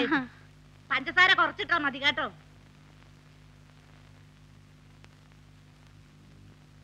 എനിക്ക് നിങ്ങളുടെ പ്രയാസം മനസ്സിലാക്കാൻ പറ്റും. അവൻ ഒന്നുകൂടി തെളിയാൻ കുറച്ചുകൂടെ സമയം എടുക്കേണ്ടി വരും. അവന്റെ അച്ഛനും ഇങ്ങനെ തന്നെ ആയിരുന്നു. അല്ല, എനിക്ക് മനസ്സിലാക്കാൻ വയ്യാത്തതായിട്ട് ഒന്നേ ഉള്ളൂ ഭാഗീരഥി അമ്മേ. നിങ്ങളുടെ മകൻ ഇതുവരെ എന്ത് നേടി? എന്തൊരു നേടിയെന്ന ഞാൻ നേടും.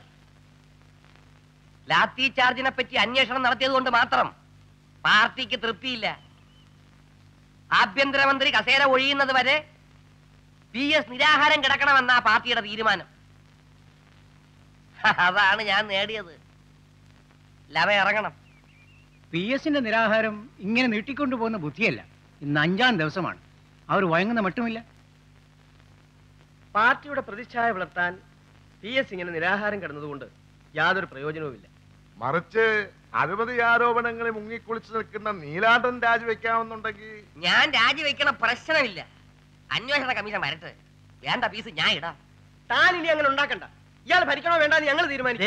ഇവിടെ നിങ്ങൾ ഈ സംസ്കാരമില്ലാത്ത സംസാരം ഒഴിവാക്കണം. പ്രസിഡന്റ് ഒന്ന് മനസ്സിലാക്കണം, നീലാണ്ടന് വേണ്ടി പാർട്ടി ഇനി നിൽക്കുന്ന മഠയത്തരമാണ്. പാർട്ടിയുടെ പ്രസ്റ്റീജിന് വേണ്ടി നീലാണ്ടന് കുരുതി കൊടുക്കുക. 25 കൊല്ലം പാർട്ടിക്ക് വേണ്ടി കഷ്ടപ്പെട്ട എനിക്ക് ഒരു മന്ത്രിസ്ഥാനം കിട്ടിയത് ഇപ്പോഴാ. 5 കൊല്ലം പരിചയം ഞാൻ ഇറങ്ങൂ. നീലണ്ട ഇരിക്കൂ, അവിടെ ഇറങ്ങിയിരിക്കേ. ശരി, നീലകണ്ഠൻ രാജിവെക്കുന്നത് കൊണ്ട് പ്രശ്നം പരിഹരിക്കപ്പെടുമെങ്കിൽ രാജിവെക്കുന്നു എന്ന് കരുതുക. മന്ത്രിസ്ഥാനത്തേക്ക് മറ്റൊരാളെ നിർദ്ദേശിക്കാനും പാർട്ടിക്ക് കഴിയണമല്ലോ. അതാരായിരിക്കണം?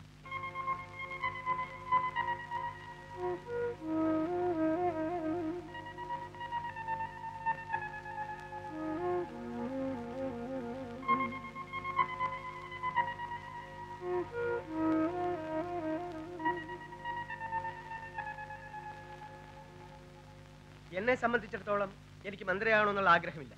പക്ഷേ കാലാകാലമായി അവഗണന അനുഭവിക്കുന്ന എന്റെ സമുദായത്തിന് വേണ്ടി വേണമെങ്കിൽ ആ ഭാരം ഞാൻ ചുമക്കാം. ഭാരം ചുമക്കാവുന്നു? അങ്ങനെ താൻ സമുദായത്തിന്റെ പേരും പറഞ്ഞ് മുതലെടുക്കാൻ നോക്കണ്ട. നമ്മുടേത് ഒരു മതേതര രാഷ്ട്രമാണ്. കഴിഞ്ഞ 6 അസംബ്ലികളിൽ തുടർച്ചയായി നിന്ന് മത്സരിച്ച് ജയിച്ച ഒരേ ഒരാൾ ഞാൻ മാത്രമാണ്. എന്റെ നിയോജക മണ്ഡലത്തിൽ ഒരു മന്ത്രിയെ കിട്ടുക എന്ന് പറയുന്നത് അവരുടെ അഭിമാനത്തിന്റെ പ്രശ്നമാണ്. അല്ലാതെ എനിക്ക് മന്ത്രിയൊന്നും ആകണ്ടേ. പക്ഷേ എന്റെ നിയോജക മണ്ഡലത്തിന്റെ അന്തസ്സ് പാലിക്കാനെങ്കിലും തൽക്കാലം എനിക്കൊരു മന്ത്രിയായേ പറ്റൂ. ആ അന്തസ്സിനോട് എനിക്ക് യോജിപ്പില്ല. ആ അവഗണനയോട് എനിക്ക് യോജിപ്പില്ല. Silence, silence. നിങ്ങളൊന്ന് ഇരുന്ന് സംസാരിക്കണം.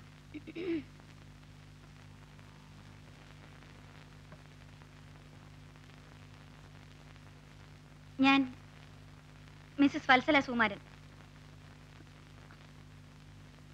ഇത് ഞങ്ങളുടെ ഒരേ ഒരു കുഞ്ഞ്. നിങ്ങളിൽ ആര് വേണമെങ്കിലും മന്ത്രി ആയിക്കോളൂ, നാട് ഭരിച്ചോളൂ. പക്ഷേ എന്റെ ഭർത്താവ് റോഡിൽ കിടക്കുകയാണ്. പാർട്ടിക്ക് വേണ്ടിയാണെന്ന് അദ്ദേഹം പറയുന്നു. രാഷ്ട്രീയത്തിൽ നിരാഹാരം എന്ന് പറയുന്നത് ഒരു മഹത്തായ കാര്യമൊന്നുമല്ല. മാത്രമല്ല, ഒരു രാഷ്ട്രീയ നേതാവിന്റെ ഭാര്യയ്ക്ക് ഇതുപോലെ പല പ്രതിസന്ധികളും നേരിടേണ്ടി വരും. നിങ്ങളുടെ ഭാര്യമാരെക്കാളും പ്രതിസന്ധി നേരിടുന്നവളാണ് ഞാൻ. പക്ഷേ എനിക്ക് പാർട്ടിയോടൊന്ന് ചോദിക്കാനുണ്ട്. നാളെ എന്റെ ഭർത്താവ് പാർട്ടിക്ക് വേണ്ടി പട്ടിണി കിടന്ന് മരിച്ച ഈ കുഞ്ഞിന്റെ ഭാവി പാർട്ടി ഏറ്റെടുക്കുമോ?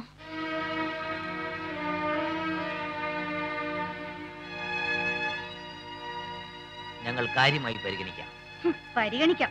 ഈ വാക്ക് ഞാൻ എന്റെ ഭർത്താവിന്റെ വായിൽ നിന്ന് ദിവസം കേൾക്കുന്നതാണ്. പരിഗണിച്ചാ പോരാ, എനിക്ക് വ്യക്തമായ ഉത്തരം കിട്ടണം. എനിക്ക് വേണ്ടി പോലും എന്റെ സുഖേട്ടൻ ഒരു നേരത്തെ ഭക്ഷണം ഉപേക്ഷിക്കാറില്ല. പക്ഷെ പാർട്ടിക്ക് വേണ്ടി അദ്ദേഹം കഴിഞ്ഞ 5 ദിവസമായി റോഡിൽ പട്ടിണി കിടക്കുകയാണ്. സാർ, ഞാൻ സാറിന്റെ മകളാണെന്ന് കരുതുക. ഈ കുഞ്ഞ് സാറിന്റെ മകളുടെ കുഞ്ഞാണെന്ന് കരുതുക. എങ്കിൽ സാറിന് ഇത്ര ലാഘവമായി സംസാരിക്കാൻ കഴിയുമോ?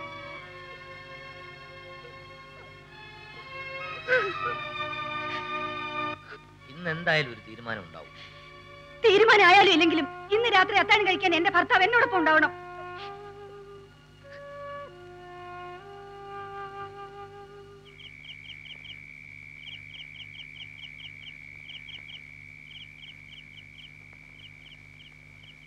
പപ്പ ഇന്നലെ ആഹാരം കഴിച്ചില്ലേ? ഇല്ല. മിനിഞ്ഞാന്നോ? ഇല്ല. എത്ര ദിവസമായി ആഹാരം കഴിച്ചിട്ട്? 4-5 ദിവസമായി. പപ്പാക്ക് വിശക്കുന്നില്ലേ? പപ്പാക്ക് വിശക്കുന്ന മമ്മിയോട് ചോറെടുക്കാൻ പറ. മമ്മി, പപ്പാക്ക് ചോറ്. നിനക്ക് പഠിക്കാനൊന്നുമില്ലേ? ചെല്ല്. ഈ മമ്മി എപ്പോഴും ഇങ്ങനെ.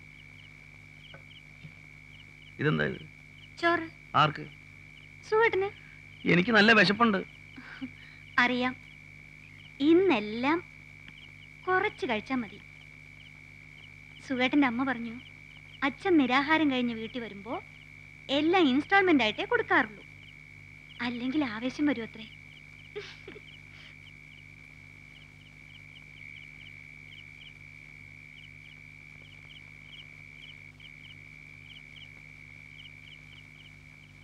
ഉണ്ണി എവിടെ? അവൻ സോഫയിൽ കിടന്നുറങ്ങി. ആ, അവൻ ഇന്ന് അവിടെ കിടന്നോട്ടെ. എനിക്കിന്ന് സുഖമായിട്ടൊന്ന് ഉറങ്ങണം. 4-5 ദിവസത്തെ ഉറക്കം ബാക്കിയുണ്ട്. താരാട്ട് പാടണോ? നല്ല മണം. മുല്ലപ്പൂന്റെ? അതെ.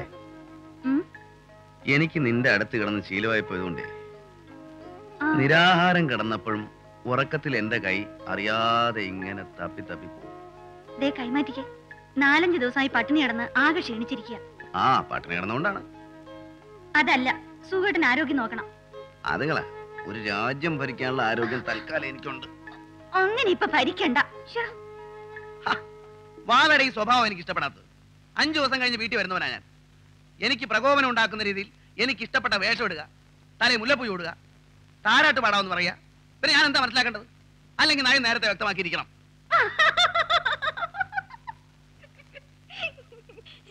ഇങ്ങ് വാ. വരണം PS.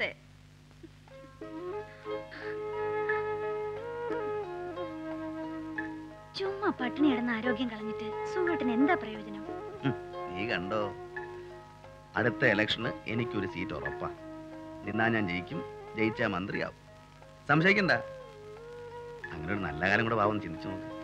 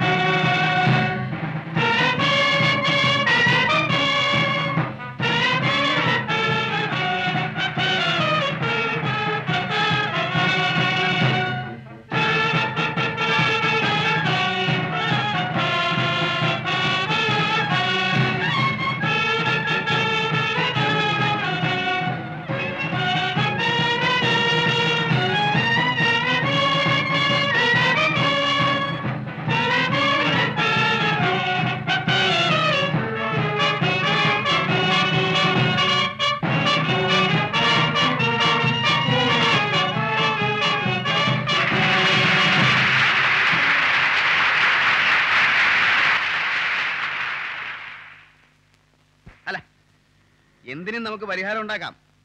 എത്ര രൂപ ഞാൻ നമ്മളെ നിന്ന് വാങ്ങിച്ചിരിക്കുന്നത്? 1500. എന്നാ വാങ്ങിച്ചേ? മാർച്ച് 12-ാം തീയതി. നമ്മളെ എത്ര വാങ്ങിച്ചത്? 2500. അതെന്നാ വാങ്ങിച്ചേ? സെപ്റ്റംബർ 4-ാം തീയതി. അത് ശരി. അപ്പൊ എന്തുകൊണ്ട് നിങ്ങളാണ് ആദ്യത്തെ പരിഗണന അർഹിക്കുന്നത്? അത് കഴിഞ്ഞിട്ട് നമ്മുടെ കാര്യം പരിഗണിക്കുള്ളൂ കേട്ടോ. കടം തീർക്കാനുള്ളതാണ്. എനിക്കൊരു 2 ആഴ്ചത്തെ സാവകാശം തരണം. പാർട്ടിയുടെ ആവശ്യത്തിന് വേണ്ടിയാണ് വാങ്ങിച്ചത്.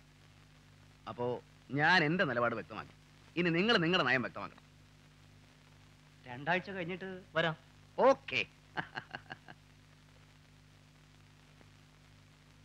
എന്നോട് ആരും ഒന്നും പറയണ്ട, എനിക്കൊന്നും കേൾക്കുകയും വേണ്ട. എന്റെ കുടുംബത്തിൽ ഒരു ജപ്തി നോട്ടീസ് വരുന്നത് ഇത് ആദ്യമായിട്ടാണ്. അച്ഛാ, വത്സലയുടെ പേരിലുള്ള സ്വത്ത് വത്സലയുടെ ഭർത്താവ് നടത്തിയ ഇടപാട് നമുക്ക് എന്ത് ചെയ്യാൻ പറ്റും? പക്ഷെ അവൾ എന്റെ മോളാ. അവളെ ഇങ്ങനെ വഴിയാധാരമാക്കാൻ അവളുടെ ഭർത്താവായാലും ശരി ഞാൻ അനുവദിക്കല. പറയുമ്പോ 2 ആമക്കളുണ്ട് താടി പോലെ. ഒരു IAS കാരനും ഒരു കോൺട്രാക്ടർ. എന്താ പ്രയോജനം? ഇതുവരെ ഞാൻ ക്ഷമിച്ചു. എനിക്ക് അവളെ ഇങ്ങോട്ട് വിളിച്ചോണ്ട് വരണം. അത് അച്ഛന് മുമ്പേ ഞാൻ തീരുമാനിച്ചതാ. ഞാൻ അവളുടെ ട്രാൻസ്ഫർ ഓർഡർ വാങ്ങിച്ചു കഴിഞ്ഞു. നാളെ നമ്മൾ ഒരുമിച്ച് പോകുന്നു, അവളെ വിളിച്ചോണ്ട് വരും. ഇതെന്തോന്ന് സമ്പ്രദായം? രണ്ടിലൊന്നും ഞങ്ങൾക്ക് ഇപ്പൊ അറിയണം. അവധി കേട്ട് മതിയായി. എപ്പറ്റെന്നാലും അയാൾ നയം വ്യക്തമാക്കാന്ന് പറയുന്നു. അതാ ഞങ്ങൾക്ക് മനസ്സിലാകാത്തത്. നിങ്ങൾ ബഹളം ഉണ്ടാക്കാതെ, ഇത് കോളേജാണ്. അതുകൊണ്ട് ഞങ്ങൾക്ക് കിട്ടാനുള്ള പണത്തിന് എവിടെ പോണം? ഇനി പണത്തിന് വേണ്ടി ഞങ്ങൾ അയാളെ കാണുന്ന പ്രശ്നമില്ല. കാശിന് വേണ്ടി ഞങ്ങൾ ഇനി ഇങ്ങോട്ട് വരണമെന്ന് പറഞ്ഞാൽ മതി. നിങ്ങളൊരു കാര്യം ചെയ്യൂ, അടുത്ത വെള്ളിയാഴ്ച വരൂ, എല്ലാം ഏർപ്പാടാക്കാം. ഒരു കാര്യം പറഞ്ഞേക്കാം, ഞങ്ങളെ ഇനി മെനക്കെടുത്തരുത് കേട്ടോ. ശരി ശരി. വാടോ. എന്താ എല്ലാവരും കൂടി നിൽക്കുന്നേ? ക്ലാസ് പോ. ആകെ നാണക്കേടായി. ഇതിൽ ഞാൻ വത്സലയെ കുറ്റപ്പെടുത്തും. ഭർത്താവിനെ പറഞ്ഞ് മനസ്സിലാക്കണം. എത്രയെന്ന് വെച്ചാ പറഞ്ഞ് മനസ്സിലാക്ക. കൊച്ചുകുട്ടിയൊന്നും അല്ലല്ലോ. അല്ലെങ്കിൽ പിന്നെ കോളേജ് വരുമ്പോ വീട്ടിലിട്ട് പൂട്ടിയിട്ട് വരണം. ഒരു കാര്യം ഞാൻ പറയാൻ മനസ്സിലേ, ഭർത്താവിന്റെ ബാധ്യതകളെ പറ്റി ഭാര്യ നിർബന്ധമായി അറിഞ്ഞിരിക്കണം. വത്സലയുടെ ഹസ്ബൻഡ് രാഷ്ട്രീയത്തിന്റെ പേരും പറഞ്ഞ് നാട് മുഴുവൻ കടം വാങ്ങിക്കുക. എന്താ ഇതിനൊക്കെ അർത്ഥം?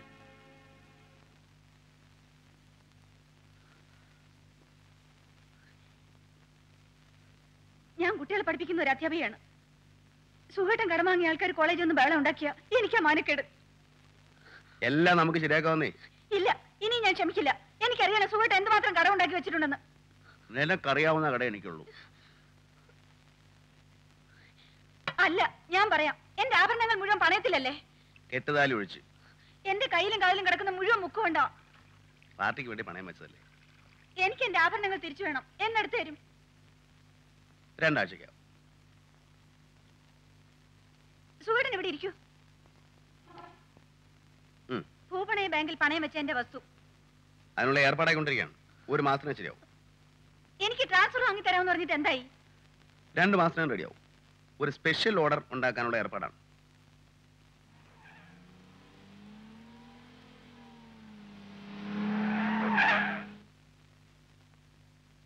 Mrs. Valsala Sukumaran will be transferred from Thiruvananthapuram to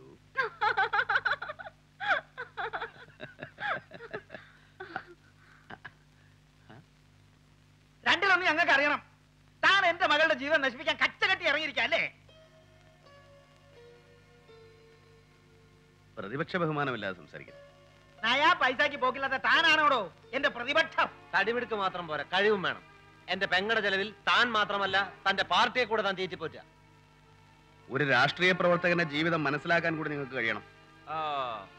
നാളെ അങ്ങ് മന്ത്രിയായി കളയുമെന്ന ഭീഷണിയായിരിക്കും. അത് ആനയ്ക്ക് മതമിളകുന്ന പോലെയുള്ളൂ. അവിടെ എവിടെയും തൊടാതെ പറഞ്ഞിട്ട് കാര്യമില്ല. ഇപ്പൊ എന്താ പ്രശ്നം? നെഞ്ചും വിരിച്ച് ചോദിക്കുന്നത് കേട്ടില്ലേ, എന്താ പ്രശ്നമെന്ന്? രാഷ്ട്രീയ പാരമ്പര്യമൊന്നും ഇല്ലെങ്കിലും അന്തസ്സായിട്ട് ജീവിക്കുന്ന ഒരു തറവാടാ ഞങ്ങളുടേത്. അവിടെ ആദ്യമായിട്ടാ ഒരു ജപ്തി നോട്ടീസ് വരുന്നത്. വത്സലയുടെ സ്വത്ത് പണയം വെച്ച് താൻ തന്റെ പാർട്ടിയെ ഉദ്ധരിച്ചു. പക്ഷേ അത് വീട്ടാനുള്ള ചുമതലയും തനിക്കുണ്ട്. നിപ്പും നടപ്പും കണ്ട ഇന്ത്യ ഭരിക്കുകയാണെന്നാ എല്ലാവരുടെയും ധാരണ. എവളടക്കം ആ ധാരണ നിങ്ങൾക്കും ഉണ്ടായിട്ടുണ്ട്. മോക്ക് ജോലി വാങ്ങിച്ചു കൊടുക്കാൻ ശുപാർശയുമായിട്ട് എൻ്റെ അടുത്ത് വരുമ്പോ നിങ്ങളുടെ ശബ്ദത്തിന് ഇത്രയും ഖനമില്ലായിരുന്നു. അധികാരം കയ്യിലുള്ളപ്പോൾ നിങ്ങൾക്കൊക്കെ ഞങ്ങളോട് വലിയ കാര്യമാണ്. നിങ്ങൾ സംസാരിക്കുന്നത് ഭാര്യയുടെ അച്ഛനോടാന്ന് ഓർക്കണം. അച്ഛൻ അച്ഛന്റെ സ്ഥാനത്ത് നിന്നില്ലെങ്കിൽ മരുമകന്റെ സ്ഥാനവും തെറ്റും. തെറ്റാൻ തന്നെയാ ഞങ്ങൾ വന്നിരിക്കുന്നത്. എന്റെ മകൾ അന്തസ്സായിട്ട് ജീവിക്കുന്നത് എനിക്ക് കാണണം, അല്ലെങ്കിൽ എനിക്ക് അവളെ രക്ഷിക്കണം. നിങ്ങൾ എങ്ങനെ രക്ഷിക്കുമെന്നാ ഈ പറയുന്നത്? അവൾ ഇനിയും തിരുവനന്തപുരത്ത് ജോലി ചെയ്യണ്ട, വേറെയും കോളേജ് കാണുമല്ലോ. അതിന് ട്രാൻസ്ഫർ കിട്ടണ്ടേ? അച്ഛാ, ട്രാൻസ്ഫറിന് സുഖേട്ട ശ്രമിച്ചോണ്ടിരിക്കുകയാണ്. ശ്രമിച്ചോണ്ടിരിക്കയാണ് പോലും. ഇനിയെങ്കിലും ഞങ്ങൾ പറയുന്നത് നീ ഒന്ന് വിശ്വസിക്കും. നിന്റെ ട്രാൻസ്ഫർ ആർഡർ എന്നേ ശരിയായതാണെന്ന് അറിയാമോ? നങ്ങ്യാറുകുളങ്ങരയ്ക്ക് ഞങ്ങളെ ആർഡറും കയ്യിൽ വാങ്ങിച്ചോണ്ടാണ് വന്നിരിക്കുന്നത്. അത് ഇത്രയും നാൾ താമസിപ്പിക്കാൻ കാരണക്കാരൻ ആരാണെന്ന് നിനക്ക് അറിയാമോ? നിന്റെ ഈ ഭർത്താവ് ഉദ്യോഗസ്ഥൻ. അനാവശ്യം പറയരുത്. താൻ ആരോടാണോ ഒച്ചെടുക്കുന്നത്? അയാൾ പൈസ വരേണ്ടോടോ എന്റെ യൂണിഫോമത്തിന്? നാട്ടുകാരുടെ കഴുത്തറുത്ത് പലിശ വാങ്ങിക്കുന്ന നിങ്ങൾക്ക് ഇതിന്റെ വില മനസ്സിലാവില്ല. പണം കൊണ്ടെല്ലാം നേടിയെന്നായിരിക്കും ധാരണ. പക്ഷെ നിങ്ങൾ ചത്താലുണ്ടല്ലോ ഒരു പൊട്ടി പോലും തിരിഞ്ഞു നോക്കൂ. തന്നോട് പറഞ്ഞു ജയിക്കാൻ പറ്റില്ല. കാരണം താൻ നശിക്കാൻ വേണ്ടി ജനിച്ചവനാ. താൻ മാത്രമല്ല, തന്റെ തന്തയും അങ്ങനെ തന്നെയായിരുന്നു. എന്റെ തന്തയ്ക്കുണ്ടല്ലോ ഒരു രാഷ്ട്രീയ പ്രവർത്തനം അങ്ങേ അച്ഛൻ ശ്രമിക്കും. പക്ഷേ കുടുംബ ബന്ധങ്ങളുടെ കാര്യത്തിൽ ഞാൻ ഇപ്പോഴും പഴയ സുകുമാരനാ. ആറ്റുപുറത്ത് പരമേശ്വരൻ നായർ മകൻ സുകുമാരൻ. ഒന്നുകളില്ലാത്ര ഞാൻ.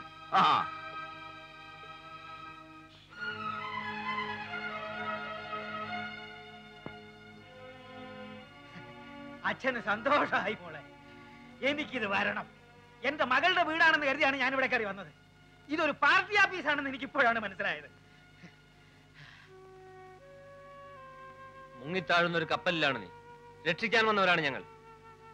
ഇതാ നിന്റെ ട്രാൻസ്ഫർ ഓർഡർ. 12-ാം തീയതിക്ക് മുമ്പ് ജോയിൻ ചെയ്യണം. പക്ഷെ ഇനി ഒരു നിമിഷം ഞങ്ങൾ ഇവിടെ നിൽക്കില്ല. ഒരു തീരുമാനം നീ ഇപ്പൊ തന്നെ എടുക്കണം. വരുന്നുണ്ടെങ്കിൽ ഇപ്പൊ ഞങ്ങളോടൊപ്പം ഇറങ്ങണം. ഞങ്ങൾ വണ്ടിയിൽ വെയിറ്റ് ചെയ്യും. വരാ.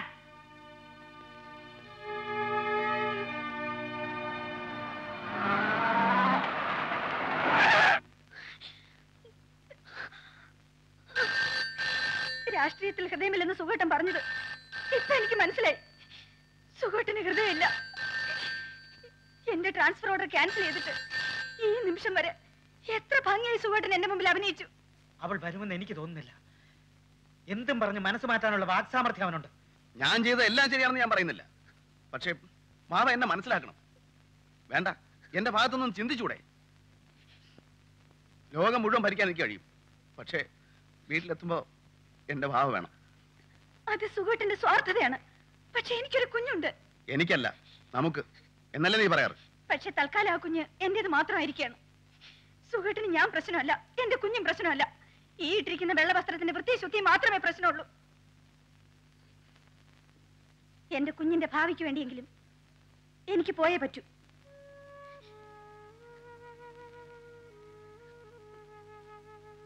നിനക്കങ്ങനെ പോകാൻ പറ്റുമോ? അവേ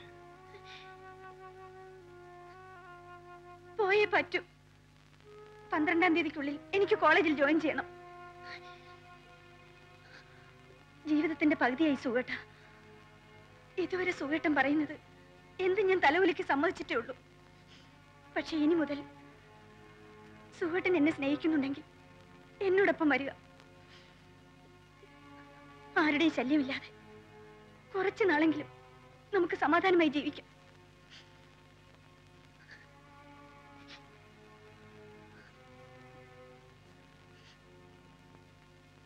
വാവ പോയിക്കോളൂ.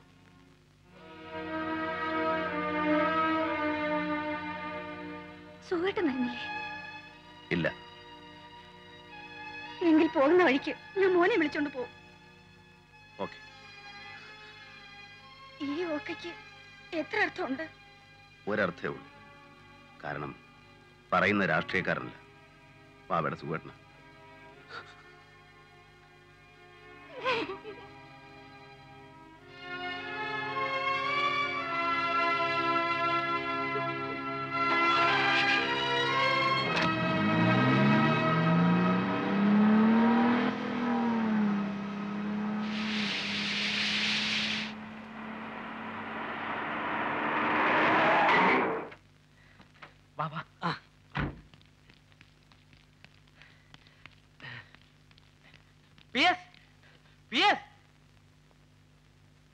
ഞങ്ങൾ എത്ര തവണ ഫോണിൽ ട്രൈ ചെയ്തു, ഇവിടെ ആരും എടുക്കുന്നില്ല.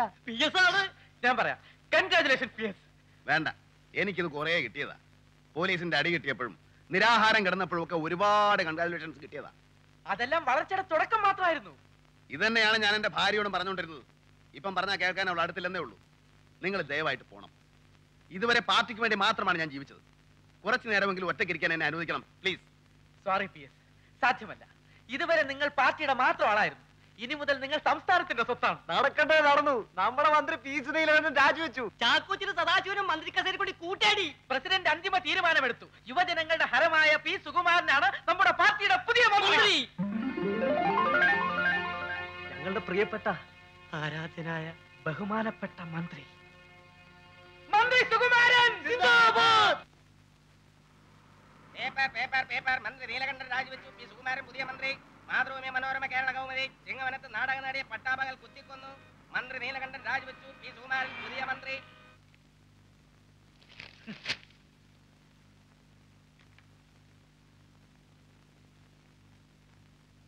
ശ്രീ സുകുമാരൻ ഇന്ന് രാവിലെ 11 മണിക്ക് സത്യപ്രതിജ്ഞ ചെയ്യും.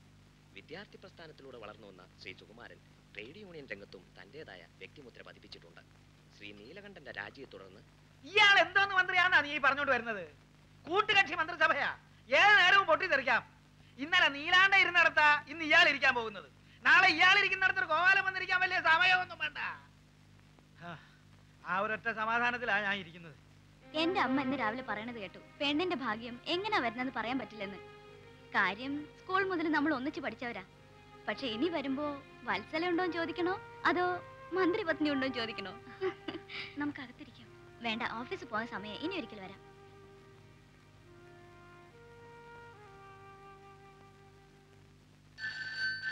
അതെടുത്ത് കിഴക്കോട്ട് ഇറങ്ങണ. ഉണ്ണിയങ്കള അച്ഛനല്ലേ? ഓ അച്ഛനാ. ഉണ്ണിയങ്കള കാശ് തരാനുള്ള കാര്യത്തിനായിരിക്കും. ഹലോ,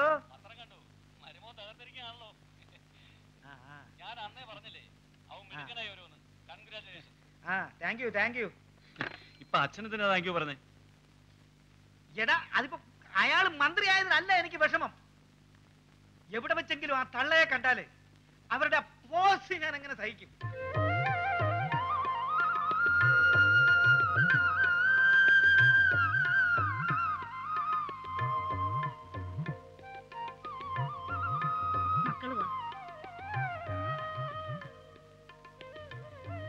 എങ്ങോട്ട് പോവാ? അവിടെ നിന്നാ മതി. സ്നേഹം കൊണ്ടാ.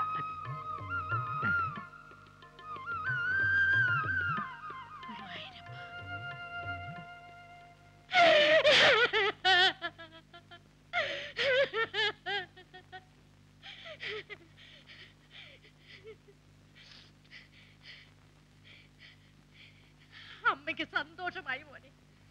അച്ഛന് കിട്ടേണ്ടത് നിനക്ക് കിട്ടിയെന്ന് കരുതിയാ മതി.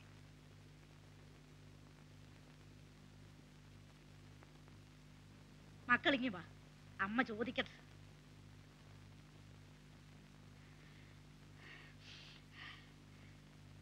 നിനക്ക് ഭരിക്കാൻ അറിയാമോടാ മോനെ? അമ്മ അതിന് മന്ത്രിയല്ലല്ലോ ഭരിക്കുന്നത്, കൂടെ ആളുകൾ ഒരുപാടില്ലേ? ഒരു വീട് പോലും ശരിക്ക് ഭരിക്കാൻ നിനക്ക് അറിഞ്ഞൂടാ. അതിരിക്കട്ടെ, അവളെവിടെ? വത്സല വത്സല പോയി. പോയോ? ഈ നല്ല സമയത്ത് അവൾ എവിടെ പോയി? എന്തിനു പോയി? എനിക്ക് വീട് ഭരിക്കാൻ അറിയാത്തോണ്ട്. നീ ചുമ്മാ അതും ഇതും പറഞ്ഞ് എന്നെ വിഷമിപ്പിക്കാതെ ഉള്ള കാര്യം പറ. ഏതായാലും മന്ത്രിയുടെ പേഴ്സണൽ സ്റ്റാഫിനെ അപ്പോയിന്റ് ചെയ്യേണ്ട മന്ത്രി തന്നെയാ. നമ്മുടെ മൂന്നുപേരുടെയും കാര്യം ഉറപ്പാ. അതിനി ആരും പാര വയ്ക്കാതിരുന്നാ മതി. പിന്നെ നമ്മുടെ മൂന്നുപേരുടെയും ഡ്യൂട്ടി എന്തായിരിക്കണം എന്നതിനെ കുറിച്ച് പരസ്പരം ഒരു ധാരണ വേണം. അത് വേണം. ഈ പുറത്തുള്ള കാര്യങ്ങളൊക്കെ പ്രയാസമാണ്. സമയാസമയങ്ങളിൽ ഇത്തിരി ഭക്ഷണം കിട്ടണം. മന്ദിരത്തിന്റെ അകത്തുള്ള കാര്യങ്ങളൊക്കെ ഞാൻ ഏറ്റ്. ആയിക്കോട്ടെ, എന്നാ മന്ത്രിയുടെ കൂടെ ടൂറിന് ഞാൻ പൊക്കോളാം. അത് വേണ്ട, ഞാൻ പൊക്കോളാം. നീ പോയാൽ ശരിയാവില്ല. ഈ മന്ത്രിക്ക് ഒരു മൂഡ് കൊടുക്കണം. പിന്നെ മന്ത്രിയുടെ കോണ്ടാക്ട്സ് ഒന്ന് വർദ്ധിപ്പിക്കണം. അതിന് നിന്നെ കൊണ്ടൊക്കില്ല, എന്നെ കൊണ്ടേ പറ്റൂ. പിന്നെ നീ ഒരു ചൂടനാ, ഇവനാണെങ്കിൽ ഗ്യാസിന്റെ ഉപദ്രവവും. ഗ്യാസ് എനിക്ക് ഇടയ്ക്കൊക്കെ പോരെ. അപ്പൊ എന്റെ ജോലി എന്താ? നിനക്ക് റിസപ്ഷൻ. വരുന്ന സന്ദർശകരെ ആളും തരവും നോക്കി വിരട്ടി ഓടിക്കുക. മതി, ധാരാളം മതി. കുറെ എണ്ണത്തിന്റെ അടുത്ത് എനിക്ക് കണക്ക് തീർക്കാനുണ്ട്. PS കാണുന്നില്ലല്ലോ. നിന്റെ മനസ്സിപ്പോ ഒരു തരത്തിലും വിഷമിക്കാൻ പാടില്ല. അവളിങ്ങി വന്നോളും. അമ്മയ്ക്ക് അവിടെ വന്ന് താമസിച്ചൂടെ? അതിനൊന്നും അമ്മയെ കിട്ടത്തില്ല മോനെ. ഭരണം വേറെ, കുടുംബം വേറെ. ഇതാ നിന്റെ അച്ഛൻ എന്നെ പഠിപ്പിച്ചിരിക്കുന്നത്. അല്ലാതെ ഒരുത്തൻ അങ്ങോട്ട് മന്ത്രിയാകുമ്പോഴത്തേക്കും ഇവിടെ ഉള്ള ഓരോ അവളുമാരുടെ കൂട്ട് മന്ത്രിമന്ദിരത്തിൽ കെട്ടിക്കേറി കിടന്ന് സർക്കാരിനെ മുടിപ്പിക്കാനൊന്നും അമ്മയെ കിട്ടത്തില്ല. എന്റെ മോൻ ധീരതയോട് ഭരിച്ചു. അങ്ങനെ ധീരതയോടെ ഭരിക്കാമെന്ന് ആരും വിചാരിക്കണ്ട. ആ മന്ത്രി കസേരയിൽ ഇരുന്നവരൊന്നും അധികകാലം ഇരുന്നിട്ടില്ല. എന്തിന്? മന്ത്രി ആയില്ല. അതിന് മുമ്പ് PS-ന്റെ കഷ്ടകാലം തുടങ്ങി. എന്ത് കഷ്ടകാലം? നീ എന്തൊരു പത്രക്കാരനാടാ. ആ PS-ന്റെ കുടുംബം തൊലഞ്ഞ്. എപ്പോ? അയാളുടെ ഭാര്യ പിണങ്ങി പോയി. നീ വേണമെങ്കിൽ സത്യപ്രതിജ്ഞയ്ക്ക് പോയി നോക്ക്. അവര് വരില്ല. ക്ലാഷ് ചെയ്യടാ പൂളെ. ഇത് വെച്ച് നീ ഒരു പീസ് ഇട്.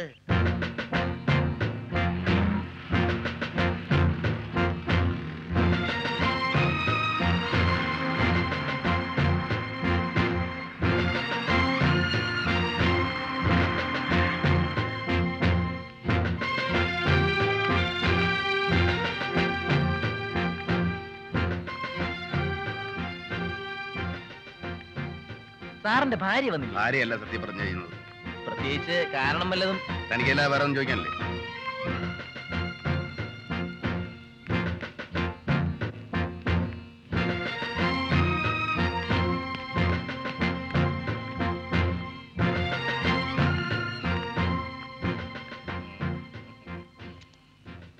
ഈ സംസ്ഥാനം കണ്ട ഏറ്റവും പ്രായം കൂടിയ മുഖ്യമന്ത്രി ഞാനാണെങ്കിൽ എന്റെ മന്ത്രിസഭയിലെ ഏറ്റവും പ്രായം കുറഞ്ഞ മന്ത്രിയാണ് മിസ്റ്റർ സുകുമാരൻ. ഭരണകാര്യങ്ങൾ അത്യാവശ്യത്തിന് അല്പ യൗവനം എനിക്ക് കടമായിട്ട് തരണം കേട്ടോ. I, P. Sukumaran, do swear in the name of God that I will bear true faith and allegiance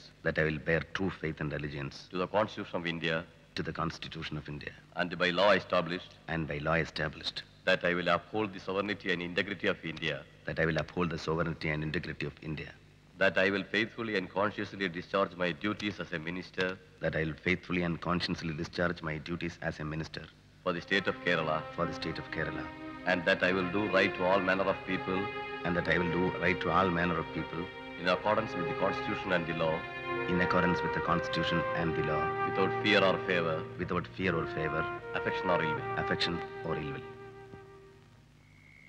എരപ്പാളിയായ എന്റെ മരുമകനെ പറ്റി എനിക്കെന്താ പറയാനുള്ളതെന്ന് ആർക്കും അറിയണ്ടേ? ചിലതൊക്കെ ഞാനും അറിഞ്ഞു. അല്ലെങ്കിൽ ഞാൻ തിരുവനന്തപുരം നിന്ന് കഷ്ടപ്പെട്ട് ഇവിടം വരെ വരുമോ? ഞാൻ പറഞ്ഞാ മതിയോ? സാറ് പറഞ്ഞാലും മതി. പക്ഷെ സാറ് പറയുന്നതിനേക്കാൾ അവര് പറയുന്ന കേൾക്കാനാ നാട്ടുകാർക്ക് കൂടുതൽ താല്പര്യം. എന്നാ ഭാര്യ പറയുന്നതായിട്ട് തന്നെ എഴുതിക്കോടോ. അവൾ എന്താ മകളാ? എന്നാ പറഞ്ഞാട്ടെ. എരപ്പാളിയാണവൻ, ചെറ്റയാണവൻ, അഹങ്കാരിയാണവൻ, സ്വന്തം ഭാര്യയുടെ ചെലവ് ജീവിച്ചവനാണവൻ, എന്റെ കൊരവളയ്ക്ക് കുത്തിപ്പിടിച്ചവനാണവൻ, മന്ത്രിയായപ്പം ഭാര്യ അടിച്ച് വെളിയിലിറക്കിയവനാണവൻ.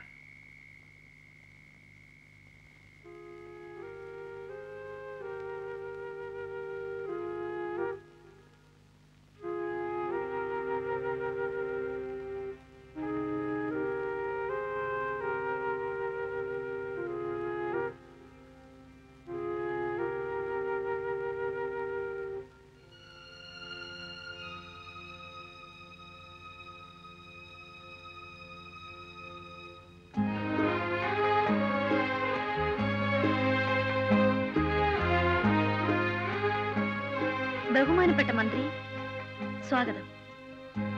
എന്താ PS മന്ത്രിമന്ദിരത്തിലേക്കുള്ള വഴി എനിക്കറിയില്ലെന്ന് വിചാരിച്ചോ? അതോ എന്നെ ഇവിടെ ആരും കടത്തിവിടില്ല എന്ന് കരുതിയോ?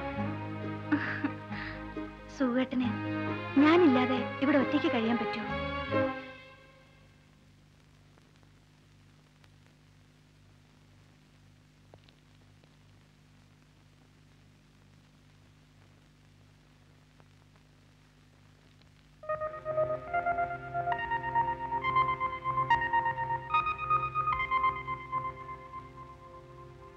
ഗൺമാനാണ്.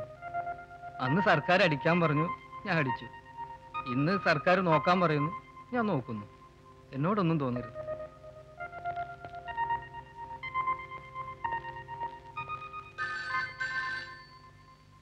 Good evening sir. Mathew sir. സാറിന്റെ PA കുരുടാമണ്ണിൽ ശശി, സാറിന്റെ അഡീഷണൽ PA ശീലൻ ചാഴിപ്പറമ്പിൽ, സാറിന്റെ ഗൺമാൻ ശേഖരൻ, സാറിന്റെ കുക്ക് ശങ്കരനാരായണൻ തമ്പി. അതെ, ഞാൻ ശങ്കരനാരായണൻ തമ്പി. ഞാനൊരു മന്ത്രിയെ കാണുന്നത് ഒരമ്മ കുഞ്ഞിനെ കാണുന്ന പോലെയാണ്.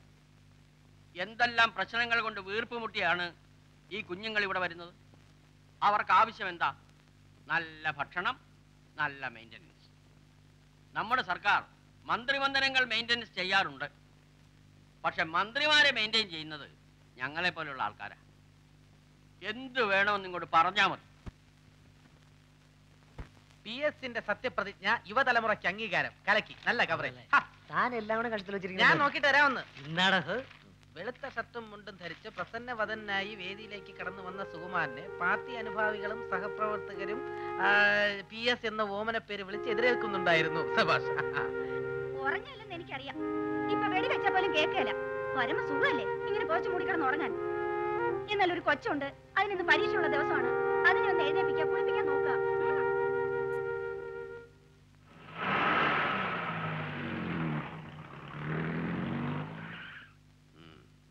ചീഫ് മിനിസ്റ്റർ 10 മണിക്ക് കാണണം.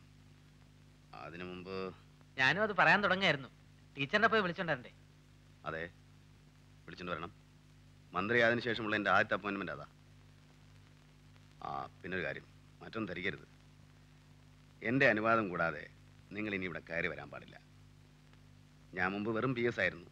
അന്ന് നിങ്ങൾ എന്നെ തോളത്ത് കേട്ടിട്ടുണ്ട്, വിഷമമില്ല. പക്ഷേ ഇപ്പോ സോറി PS അല്ല, മിനിസ്റ്റർ.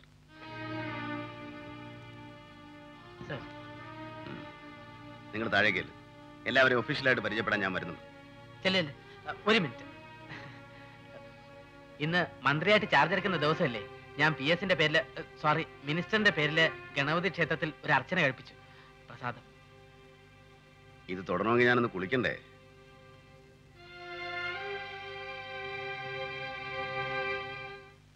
മുമ്പിരുന്ന മന്ത്രിക്ക് പൂക്കൾ കാണുന്ന തന്നെ ഇഷ്ടമല്ല അല്ലേ ചെല്ലപ്പെണ്ണ? ഇപ്പോഴത്തെ മന്ത്രി എങ്ങനെയാണോ എന്തോ. അയ്യേ, എന്താ മാറാല സാർ.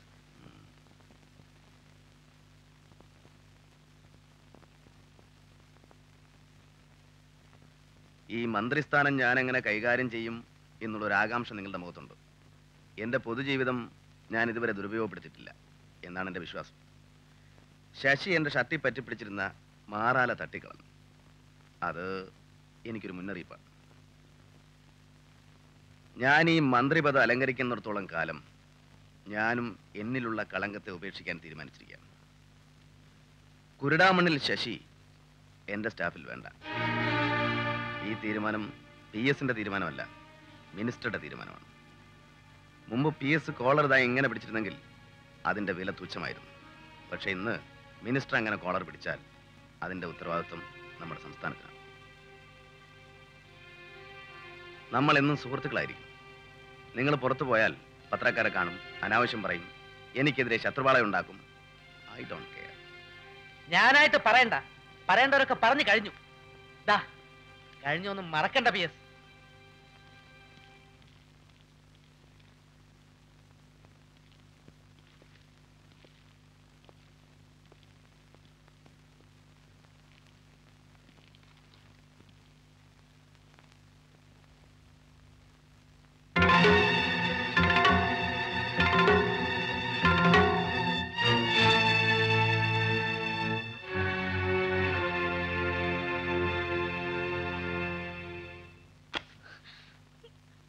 പണം കൊടുത്ത് പലിശ വാങ്ങാനേ അറിയുള്ളൂ.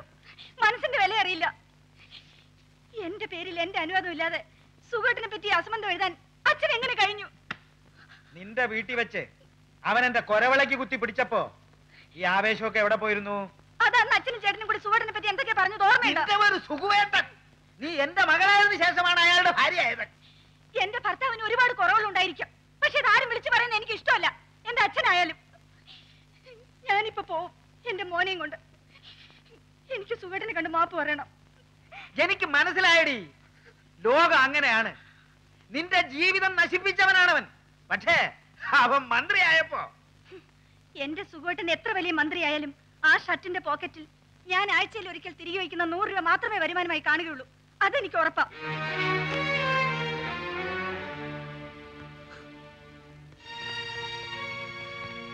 വത്സലേ, നീ പോകുന്നെങ്കിൽ പോയിക്കോ.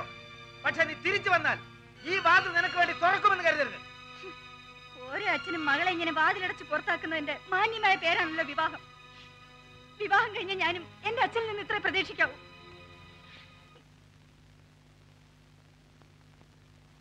അന്വേഷണത്തെ നേരിടുന്ന നീലകണ്ഠൻ കുറ്റക്കാരനല്ലെന്ന് വന്നാൽ മന്ത്രിസ്ഥാനം ഒഴിഞ്ഞു കൊടുക്കൂ? പാർട്ടി പറയുന്ന പോലെ ചെയ്യും. കുഴപ്പം പിടിച്ചൊരു വകുപ്പാണ് മന്ത്രി ഇപ്പോൾ ഏറ്റെടുത്തിരിക്കുന്നത്. ഈ വകുപ്പിലെ ക്രമക്കേടുകൾ ശരിയാക്കാൻ എന്തെങ്കിലും നടപടികൾ ഉദ്ദേശിക്കുന്നുണ്ടോ? അതിനെപ്പറ്റി ആലോചിച്ചിട്ടില്ല.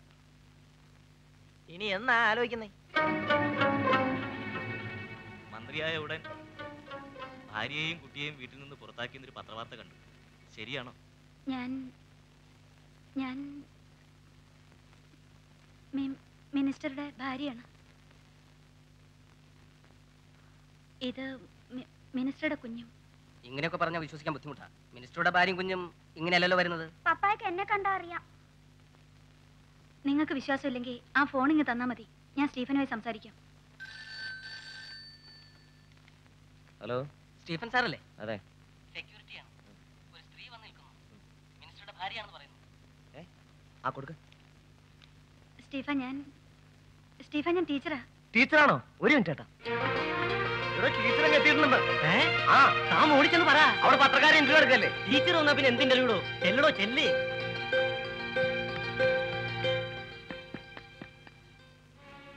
പിന്നൊരു കാര്യം, മറ്റൊന്നും ധരിക്കരുത്. എന്റെ അനുവാദം കൂടാതെ നിങ്ങൾ ഇനി ഇവിടെ കയറി വരാൻ പാടില്ല.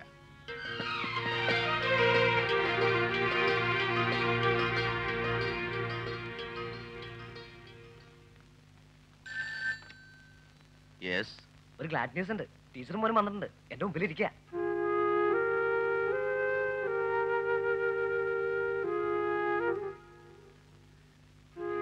ഇപ്പൊ ഞാനിപ്പം തിരക്കിലാണ്, കാണാൻ പറ്റുമെന്ന് തോന്നുന്നില്ല. അയ്യോ, അങ്ങനെ പറയരുത്. എങ്ങനെയെങ്കിലും സമയം കണ്ടെത്തിയേ പറ്റൂ.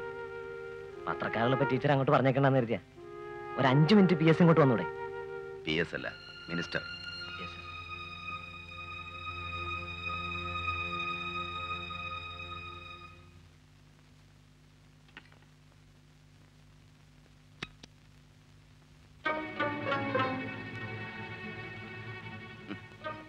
നല്ല ബോസ്, കയ്യിലൊരു പടം കിട്ടിയല്ലോ. ഇനി ഞാൻ എന്തെങ്കിലും രാജിവെക്കുമ്പോൾ ഫ്രണ്ട് പേജ് കൊടുക്കാമല്ലോ, ഒരു അടിക്കുറിപ്പും കൊടുക്കാം. ഇനി എന്ത് ചെയ്യും? പ്രൈവറ്റ് സെക്രട്ടറിമാരുടെ അറിവിലേക്ക് വേണ്ടി പറയുകയാണ്. ഞാൻ നാളെ പുതിയ കോളേജിൽ ജോയിൻ ചെയ്യാണ്. അതിന്റെ കുറച്ച് തിരക്കുകൾ എനിക്കുണ്ട്.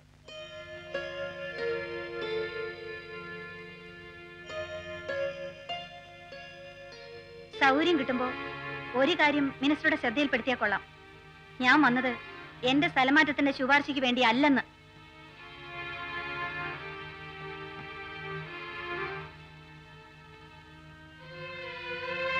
മമ്മി പപ്പായെ കണ്ടില്ലല്ലോ. ഇന്നു മുതൽ മോന് പപ്പയില്ല.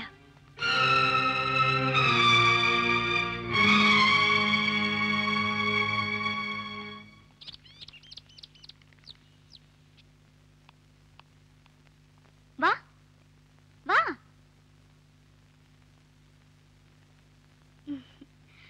ഇതാണ് ഉണ്ണിയുടെ അമ്മയുടെ മുറി. എന്താ, ഇഷ്ടപ്പെട്ടോ? എന്താ മോന്റെ മുഖം വല്ലാതിരിക്കുന്നേ? ഇനി ഞാൻ പപ്പായെ കണ്ടാ മിണ്ടത്തേ ഇല്ല.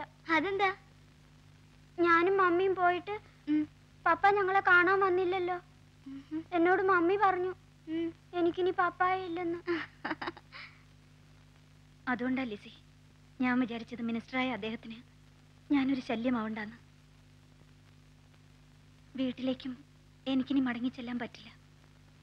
എന്തെങ്കിലും ഒരു ഏർപ്പാടാവുന്നവരെ ഞാനും കുഞ്ഞും ഇവിടെ താമസിച്ച നിനക്കൊരു ശല്യമാവില്ലല്ലോ. എന്തോന്ന് ശല്യം, ഞാനും ഇവിടെ ഒരു കൂട്ടിന് വേണ്ടി കാത്തിരിക്കുക. എന്റെ അമ്മച്ചിക്ക് ഇഷ്ടമുള്ള ഒരു കാര്യമുള്ളൂ, അത് നീ ആവശ്യമായിട്ട് കൊടുത്തോണം. എന്താ അത്? ഞാൻ പറയാം പരദൂഷണം. ആ പിന്നൊരു കാര്യം, എന്റെ പെങ്ങള് നിന്റെ കോളേജിലെ സ്റ്റുഡന്റാ, യൂണിയൻ ചെയർമാനോ ഏതാണ്ടൊക്കെയാ. ഇവിടെ താമസിക്കുന്നത് കരുതി കൂടുതൽ ഫ്രീഡം ഒന്നും കൊടുക്കണ്ട, കുറച്ച് അകലത്തിൽ നിർത്തിയാ മതി. ആ അത് അത്യാവശ്യമാ. കാര്യം എന്തൊക്കെയായാലും ഒരു ഭാര്യയ്ക്ക് ഭർത്താവിനോട് 100 കുറ്റങ്ങൾ പറയാനുണ്ടാവും, ഇല്ലേ ചേച്ചി? അതെ. പക്ഷെ പത്രത്തിൽ ഇങ്ങനെ എഴുതിയത് ഒട്ടും ശരിയായില്ല. ആ എനിക്ക് വിഷമം അതല്ല, ഈ നല്ല സമയത്ത് തന്നെ ഇത് വേണമായിരുന്നു എന്നാ. എനിക്ക് വായിച്ചിട്ട് വിശ്വസിക്കാനേ പറ്റിയില്ല. വത്സലയെ പറ്റി ഞാൻ ഇങ്ങനെയൊന്നും അല്ല കരുതിയത്. അതൊക്കെ എന്തിനാ പറയണേ, ഇതെല്ലാം കേട്ടിട്ടും പാറ പോലിരിക്കണ ഭാഗീരഥിയമ്മയെ പൂവിട്ട് തൊഴണം.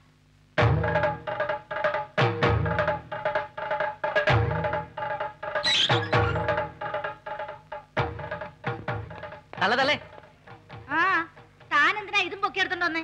എന്നെ വെടിവെക്കാനോ? അതിന് ഇത് പോരാ. ആരെ കാണാനാ? സുമാരനുണ്ടോ അവിടെ? ആര്? മിനിസ്റ്ററോ? ആ നമ്മളാരാ? തള്ള, അവന്റെ തള്ള. ഓ ഇതൊരു വല്ലാത്ത മന്ത്രി തന്നെ. ഒരു മുന്നറിയിപ്പില്ലാതെ ഓരോരുത്തർ കയറി വരുന്നത്, ഓരോരോ ബന്ധം പറഞ്ഞ്. അമ്മയാണെന്നുള്ളതിന് എന്താ തെളിവ്? എടോ, ഭാര്യയാണെന്നുള്ളതിന് തെളിവ് കെട്ടുതാലിയ. അമ്മയാണെന്നുള്ളതിന് തെളിവ് എന്താണെന്ന് തനിക്കറിയാമോ? എന്തോന്നാ? ഗർഭപാത്രമാ. അത് തന്നെ എടുത്ത് കാണിക്കാൻ നോക്കൂ.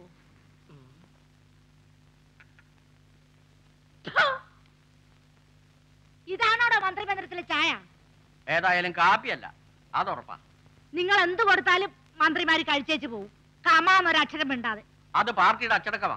എന്നാലേ ഞാൻ മന്ത്രിയുടെ അമ്മയാ. ഇനി മുതൽ എന്റെ ഇഷ്ടം കൂടി കണക്കിലെടുക്കണം. കൊണ്ടുവാടോ ഒരു നല്ല ചായ.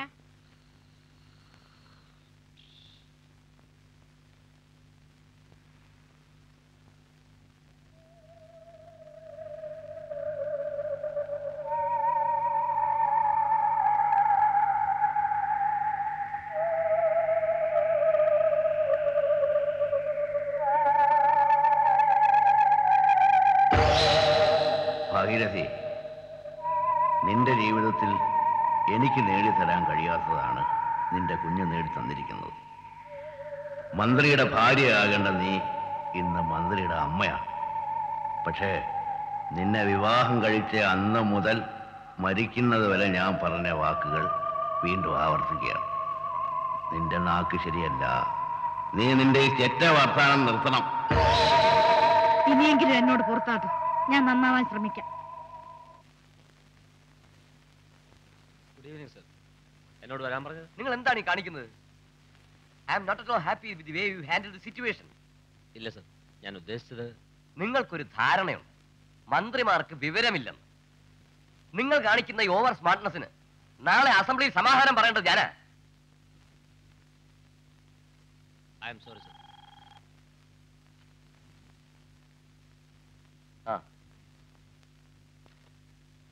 മിസ്റ്റർ സുകുമാരൻ, അമ്മയ്ക്ക് തീരെ സുഖമില്ലാണ്ടിരിക്കുക. വയസ്സ് 19 കഴിഞ്ഞു. 5 മിനിറ്റ് കൂടുമ്പോ എന്നെ കണ്ടുകൊണ്ടിരിക്കണം. ഞാനൊന്ന് നോക്കിയിട്ട് വരാം. U wait here. Yes sir.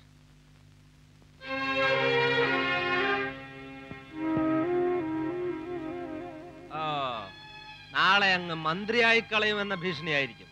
അത് ആനയ്ക്ക് മതവിളകുന്ന പോലെയുള്ളൂ. ഇരിക്കുന്നത് അദ്ദേഹത്തിന് ഇഷ്ടമല്ല. ആനയ്ക്ക് മതവിളകിയ സമയമല്ലേ, സൂക്ഷിക്കണം. എനിക്കല്പം സംസാരിക്കാണ്ടായിരുന്നു. എനിക്കില്ല. എനിക്ക് പറയാനുള്ളതൊക്കെ പുള്ളി പറഞ്ഞു കഴിഞ്ഞു. ഇത് പേഴ്സണലാണ്. പേഴ്സണൽ കാര്യങ്ങൾ നിങ്ങളോട് സംസാരിക്കാൻ മാനസികമായിട്ട് എനിക്ക് താല്പര്യമില്ല. കാരണം നിങ്ങൾക്ക് IAS ഉള്ളൂ. നിങ്ങൾക്കില്ലാത്ത ഒരു എസ് തൽക്കാലം എനിക്കുണ്ട്, അന്തസ്. അന്തസ്സുണ്ടെന്ന് പറഞ്ഞാ പോരാ, അത് പ്രവൃത്തിയിലും വേണം. അതുകൊണ്ടാ ഞാൻ ഈ വേഷത്തിൽ ഇരിക്കുന്നത്. മന്ത്രിയുടെ അമ്മയാ. കാര്യം എന്തു ആകട്ടെ, പത്രം കണ്ടപ്പം എന്റെ നെഞ്ചിടിഞ്ഞു പോയി കുഞ്ഞെ. രാജ്യം ഭരിക്കേണ്ട സമയത്ത് നിന്റെ മനസ്സിനൊരു ചാഞ്ചല്യം ഉണ്ടാകാൻ പാടില്ല. ആര് വേണേലും നിന്നെ ഉപേക്ഷിച്ചിട്ട് പോകട്ടെ, പക്ഷേ നിന്റെ അമ്മ നിന്റെ കൂടെ ഉണ്ട്. അമ്മയ്ക്ക് എന്ത് ചെയ്യാൻ സാധിക്കുമെന്നാ പറയുന്നേ? ആ നിനക്കറിഞ്ഞൂടാ, നിന്നേക്കാൾ എത്രയോ വലിയ ആളായിരുന്നു നിന്റെ അച്ഛൻ. ആ അച്ഛന്റെ വലം കൈയായിരുന്നു ഞാൻ. എന്റെ മോൻ നാട് ഭരിച്ചു, അമ്മ ഈ മന്ത്രി മന്ദിരം ഭരിച്ചോളാം. ഇവിടെ ചിലതൊക്കെ ഒന്ന് ചിട്ടപ്പെടുത്താനുണ്ട്.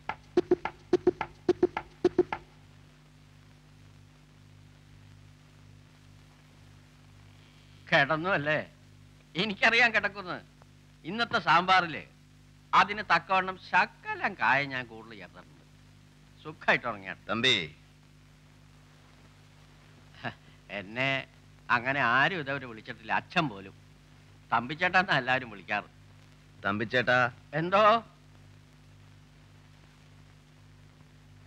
എന്നെ നാളെ രാവിലെ 6 മണിക്ക് വിളിച്ചുണർത്തണം. ഉണർത്താം.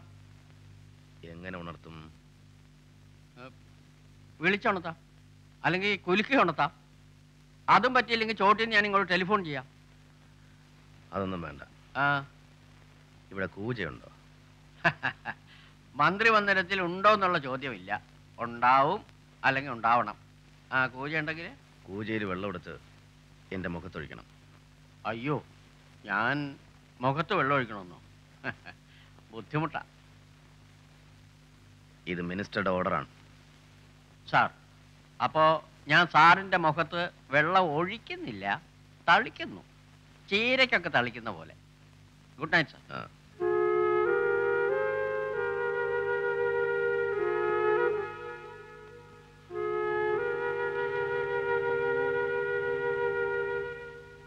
ആൾക്കാരെന്നെ ബഹുമാനിക്കണം, എനിക്ക് നാണം വരേടാ. ആ എന്താ തമ്പിച്ചേട്ടാ ഒരു മൂഡ് ഓഫ്? എനിക്ക് പറയാനുള്ള കാര്യം കേട്ടാ നിങ്ങൾ മൂഡ് ഓഫ്. സത്യം പറയണം, ഓർക്കാപ്പുറത്താ ഇദ്ദേഹം മന്ത്രിയായതല്ലേ? എന്താ കാര്യം? ഭാര്യയും കുട്ടികളുമായിട്ട് നല്ല ബന്ധത്തിലായിരുന്നു. ആയിരുന്നു. ആദ്യമായിട്ടാണ് ഇദ്ദേഹം പിരിഞ്ഞിരിക്കുന്നത്. അതെ. അപ്പൊ അത് തന്നെ കാര്യം. തട്ടിയിട്ടുണ്ട്. ഒരുമാതിരി അനാവശ്യം പറഞ്ഞിട്ടാ. നിങ്ങളൊക്കെ ഈ മന്ത്രി മന്ദിരത്തിൽ ഇന്നലെ പെയ്ത മഴയ്ക്ക് വന്നു കയറിയ കുഞ്ഞു മാക്രികളാ. ഞാൻ എത്ര മന്ത്രിമാരെ കണ്ടു. വിഷമിക്കാനൊന്നുമില്ല. എല്ലാ മന്ത്രിമാർക്കും ഓരോരോ അവസരത്തിൽ വട്ടുപിടിക്കും. പക്ഷെ അത് പൊതുജനങ്ങളെ അറിയിക്കാറില്ല. പത്രത്തിൽ ഇതിന് ദേഹാസ്വാസ്ഥ്യം എന്നാണ് പറയുക. ഇത് മൂക്കുമ്പോഴാണ് വിദഗ്ധ ചികിത്സയ്ക്ക് വിദേശത്തേക്ക് കൊണ്ടുപോകുന്നത്. ചുമ്മാ തമാശ പറയാ തമ്പിച്ചേട്ടാ. PS-ന് യാതൊരു കുഴപ്പമില്ല. പോ മനസ്സിലായിക്കോളൂ. ഇയാളെന്താ ഇങ്ങനെ പറയണേ? അയാൾക്ക വട്ട്.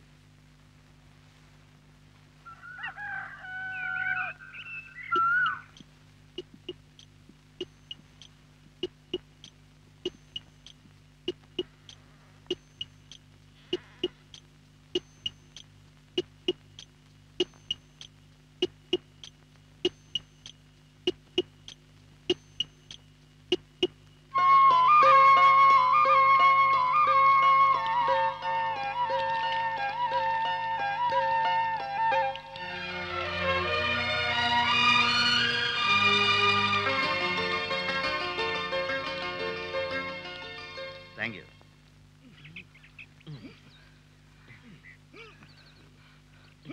സാറേ, ഇങ്ങനെ കാണിച്ച വയറു പോലെ. അപ്പൊ ഇത് വയറല്ലേ? ഇവിടെ ഭക്ഷണം കഴിക്കാൻ കുറച്ച് വയറ് വേണ്ടേ? ഇല്ലേ, ഇങ്ങനെ കാണിച്ചാ മതി. വരൂ, തുടർച്ചയായിട്ട് കാണിച്ചാ മതി. നിർത്ത്. എന്താ പ്രശ്നം? ഉറങ്ങിക്കിടക്കുന്ന മനുഷ്യൻ പോട്ടെ, മൃഗമായാലും രാവിലെ അതിന്റെ മുഖത്തുകൊണ്ട് വെള്ളം ഒഴിച്ചാൽ ഭാഷ അറിയാൻ മേലെങ്കിലും അത് തന്തയ്ക്ക് വിളിക്കാതിരിക്കുമോ? ഇവിടെ ഒരു മിനിസ്റ്ററെ കാലത്തെ 6 മണിക്ക് മുഖത്ത് വെള്ളം ഒഴിക്കാൻ പറയുന്നു. ഞാൻ ഒഴിച്ചപ്പോഴേ ചിരിക്കുന്നു, പിന്നെ താങ്ക് യു എന്ന് പറയുന്നു. ഇതിനു മുമ്പ് ഇങ്ങനെ വല്ലതും ഉണ്ടായിട്ടുണ്ടോ? ഇല്ല. എന്നാലേ ഇത് തുടക്കമാ.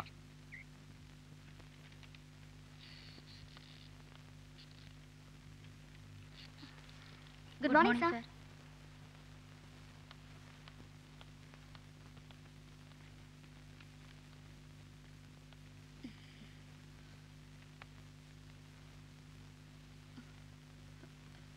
ഞാൻ പ്രിൻസിപ്പലാണ്. ഞാൻ കോളേജ് യൂണിയൻ ചെയർമാൻ. ഞാൻ മന്ത്രിയാ. എന്താ കാര്യം എന്ന് പറയൂ. Don't waste my time. Madam പറയൂ, കുട്ടി പറയൂ. ഞങ്ങളുടെ കോളേജിന്റെ ഗോൾഡൻ ജൂബിലി ഉദ്ഘാടനം ചെയ്യാൻ മന്ത്രിയെ ക്ഷണിക്കാൻ വന്നതാ. എനിക്ക് താല്പര്യമില്ല. അങ്ങനെ പെട്ടെന്ന് മറുപടി പറയണ്ട. ചിലപ്പോ തീരുമാനം മാറ്റേണ്ടി വരും. എന്റെ തീരുമാനങ്ങൾ ഞാൻ മാറ്റാറില്ല. കോളേജിന്റെ പേര് ഞങ്ങൾ പറഞ്ഞില്ല. ഞാൻ ചോദിച്ചില്ല. മിനിസ്റ്ററുടെ മിസ്സസ് ഞങ്ങളുടെ കോളേജിലാണ് പഠിപ്പിക്കുന്നത്. അതുകൊണ്ടാണ്. കുട്ടികൾക്ക് മിനിസ്റ്റർ തന്നെ വരണമെന്ന് നിർബന്ധം.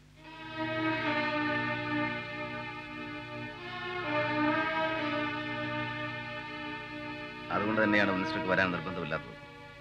എൻ്റെ ഓഫീസ് കാര്യങ്ങളിൽ എൻ്റെ കുടുംബാംഗങ്ങൾ സ്വാധീനിക്കാറില്ല. എൻ്റെ ഭാര്യ അവിടുത്തെ അധ്യാപികയായതുകൊണ്ട് ഞാൻ തന്നെ ഉദ്ഘാടനം ചെയ്യണമെന്ന് നിർബന്ധമൊന്നുമില്ലല്ലോ. ഉണ്ടോ?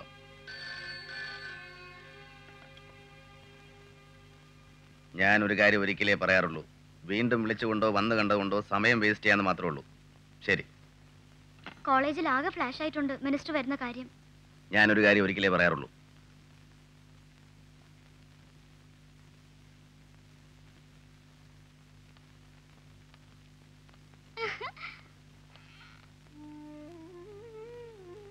ദുഷ്യന്തന്റെ ഭാര്യയല്ലേ മമ്മി ശകുന്തള? പിന്നെ കണ്ടിട്ട് അറിയാത്തത് എന്താ? തിരിച്ചറിയണമെങ്കിൽ ദുഷ്യന്ത ശകുന്തളയ്ക്ക് കൊടുത്ത മോതിരം കയ്യിൽ വേണ്ട. അത് നഷ്ടപ്പെട്ടു പോയില്ലേ?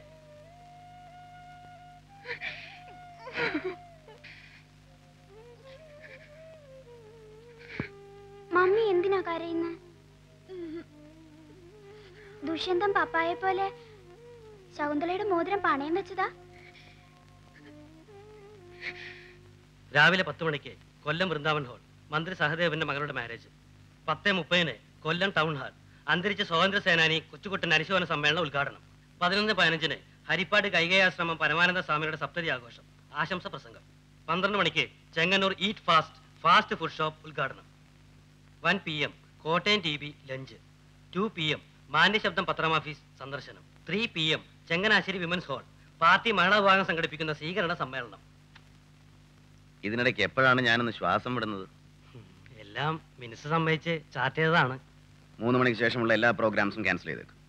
സാറേ, അത് 3 മണിക്ക് ശേഷം പാർട്ടി സംഘടിപ്പിക്കുന്ന സ്വീകരണങ്ങളും 6 മണിക്ക് പാർട്ടി എക്സിക്യൂട്ടീവ് കമ്മിറ്റി മീറ്റിംഗുമാണ്. ഇത് മിനിസ്റ്ററുടെ ഓർഡറാണ്. പ്രോഗ്രാം സ്റ്റാർട്ട് ചെയ്ത മിനിസ്റ്റർ തന്നെ പ്രോഗ്രാംസ് ക്യാൻസൽ ചെയ്യുന്നു. That's all. സർ, അമ്പലപ്പുഴ ഒരു ഗുഡ് ലക്ക് ലോഡ്ജ് ഉണ്ട്.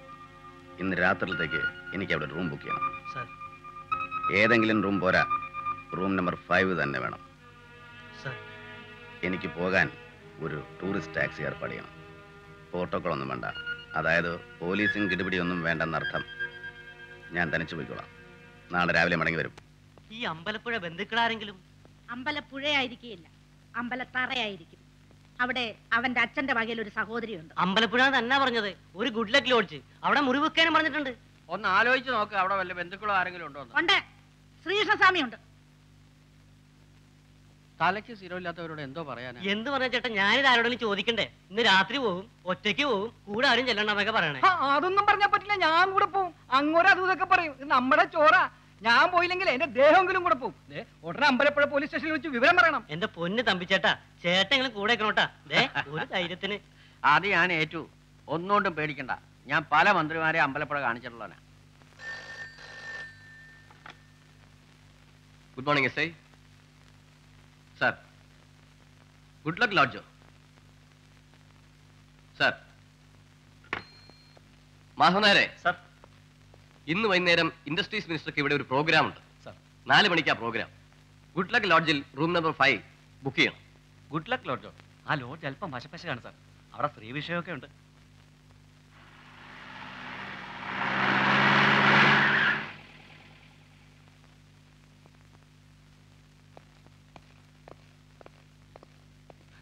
ഇതാണ് ഗുഡ് ലക്ക് ലോഡ്ജ് അല്ലടാ? അതെ സാർ. ഇവിടെ റൂം നമ്പർ 5 ഉണ്ടോ? ഉണ്ട് സാർ, പക്ഷെ അത് പൂട്ടിയിട്ടിരിക്കുക.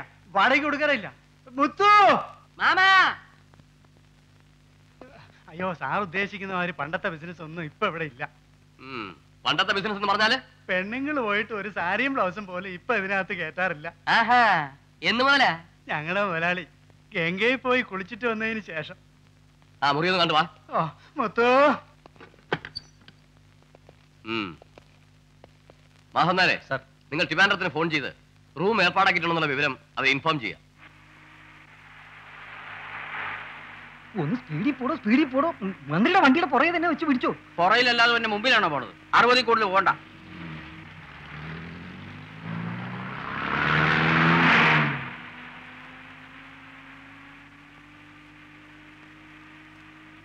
ഒരു കടാണുമ്പോ നിർത്തണേ, എന്തെങ്കിലും കഴിക്കണം.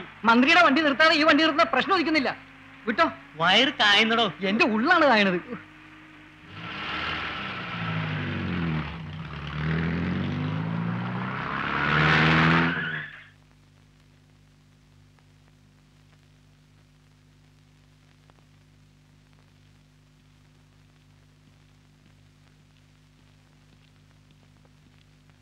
Room number 5.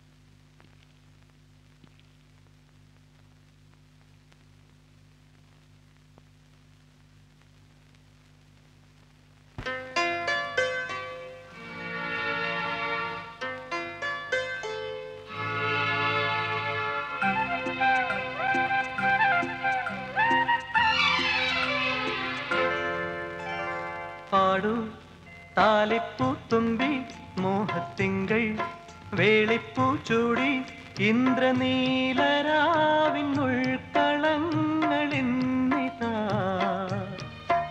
നിറമാർന്ന സ്വർഗവാടിയായി മധുമാസവേളയായി നീ പാടു താലിപ്പൂ തുമ്പി മോഹത്തിങ്കൾ വേളിപ്പൂ ചൂടി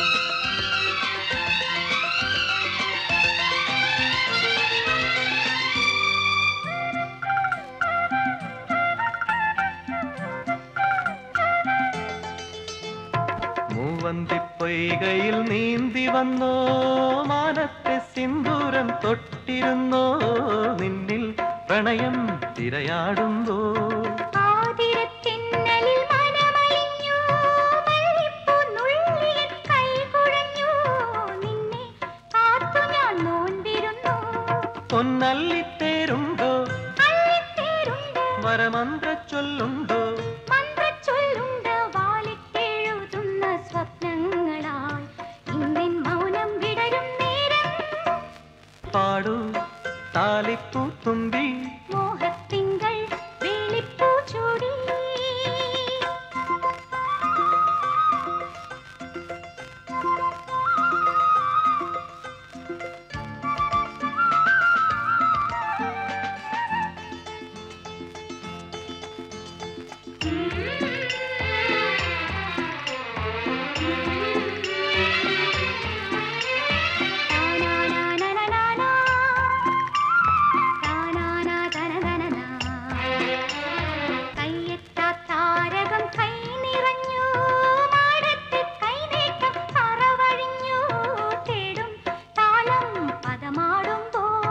മുന്നാഴിപ്പൂക്കളിൽ തേൻ നിറഞ്ഞു മുത്തോലത്താരുണ്യം മെയ് പുണർന്നു പനിനീർ കൊമ്പിൽ കിളിപാടുമ്പോൾ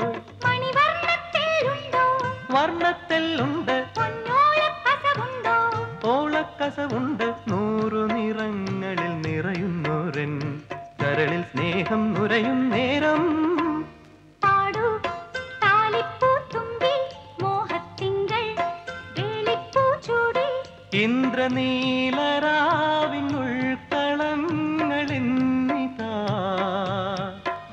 നിറമാർന്ന സ്വർഗവാടിയായി മധുമാസവേളയായി നീ പാടു താലിപ്പൂ തുമ്പി മോഹത്തിങ്കൾ വേളിപ്പൂ ചൂടി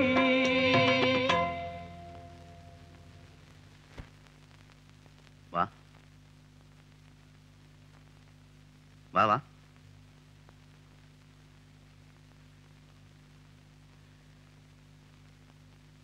ഞാൻ എൻ്റെ ഭാര്യയെ വാവേന്ന് വിളിച്ചോട്ടെ? വാവയോ? ആ വാ വാ വാ വാ. ഇന്ന് നമ്മുടെ ആദ്യ രാത്രിയാണല്ലേ? മണിപ്പന്തലില്ലാത്ത, എന്തിന് ചടങ്ങിന് ഒരു ഗ്ലാസ് പാല് പോലും ഇല്ലാത്ത ആദ്യ രാത്രി. ആനയിക്കാൻ നാത്തുമാരില്ല, ആരുമില്ല. എല്ലാം നല്ലതിന് വേണ്ടി തന്നെയാ.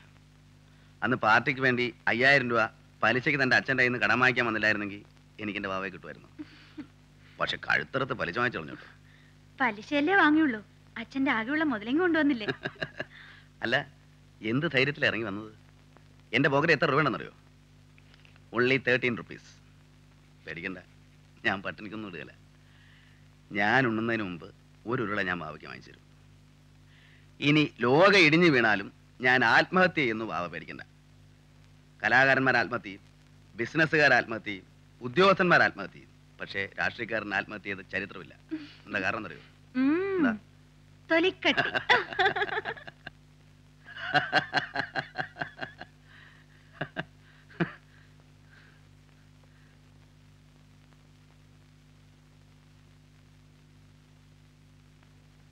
മാനമര്യാദയായിട്ട് തിരുവനന്തപുരത്തിരുന്ന് രാജ്യം ഭരിക്കേണ്ട മന്ത്രി അമ്പലപ്പുഴ വന്ന് ഗുഡ്ലക്ക് ലോഡ്ജിൽ മുറിയെടുത്ത് കൊതുകടിയും കൊണ്ട് മലന്ന് കിടന്ന് മട ചിരിക്കുന്നു. ഇത് വട്ടല്ലാതെ പിന്നെ എന്തുവാ? കേട്ടോ കേട്ടോ, ഞാൻ പറഞ്ഞ മനസ്സിലായല്ലോ. എനിക്കൊന്നും ഉറപ്പാ ടീച്ചർ. ടീച്ചർ എന്ന് പി എസിനെ പിരിഞ്ഞോ അന്ന് പി എസിന്റെ ഐശ്വര്യം തീർന്നു. എനിക്ക് പലപ്പോഴും പി എസിനോട് പറയണമെന്നുണ്ടായിരുന്നു ടീച്ചറിനെ വിളിച്ചുകൊണ്ട് വരാൻ. പക്ഷേ മന്ത്രിയായപ്പോ പി എസ് എല്ലാം മറന്നു. അധികാരം മനുഷ്യനെ മയക്കുന്ന കറുപ്പാണെന്ന് പറഞ്ഞു കേട്ടിട്ടേ ഉള്ളൂ. എനിക്കത് ബോധ്യമായി. തമാശയ്ക്ക് ഞാൻ പലപ്പോഴും പറഞ്ഞിട്ടുണ്ട് പി എസ് സംസ്ഥാനത്തിന്റെ സ്വത്താണെന്ന്. ഇപ്പൊ അതുപോലെയായി. നമുക്കാർക്കും ഒരു അവകാശമില്ല. ഞാനൊരു കത്ത് തന്നാൽ അത് സുഖേട്ടന് കൊടുക്കാമോ? അയ്യോ പിന്നെന്താ, ഞങ്ങൾ തമ്മിൽ പിണക്കൊന്നുമില്ല. ഞാൻ എപ്പോഴും പി എസിന്റെ സുഹൃത്ത് തന്നെയാ, മന്ത്രിയാണേലും അല്ലേലും. എന്റെ അച്ഛനുമായി ഇക്കാര്യത്തിൽ ഞാൻ എന്നേക്കുമായി പിണങ്ങിക്കഴിഞ്ഞു. എനിക്കാകെ ഉള്ളത് സുഖേട്ടനാണ്. ഈ കത്ത് കിട്ടിയാലെങ്കിലും സുഖേട്ടൻ എന്നെ ഒന്ന് കൂട്ടിക്കൊണ്ടു പോണം. എനിക്കവിടെ വീണ്ടും വരാൻ അറിയാൻ പാടില്ലാത്തോണ്ടല്ല, പക്ഷെ ഒരു ഭാര്യ എന്ന നിലയിൽ എന്റെ അഭിമാനത്തിന്റെ പ്രശ്നമാണ്.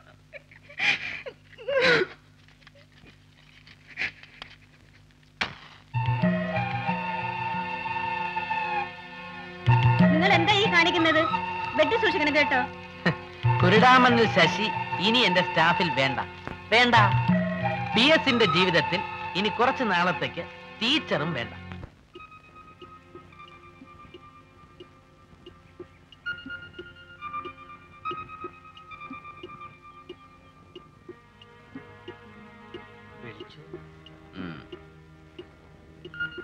ഇന്നത്തെ പ്രോഗ്രാം എന്താ?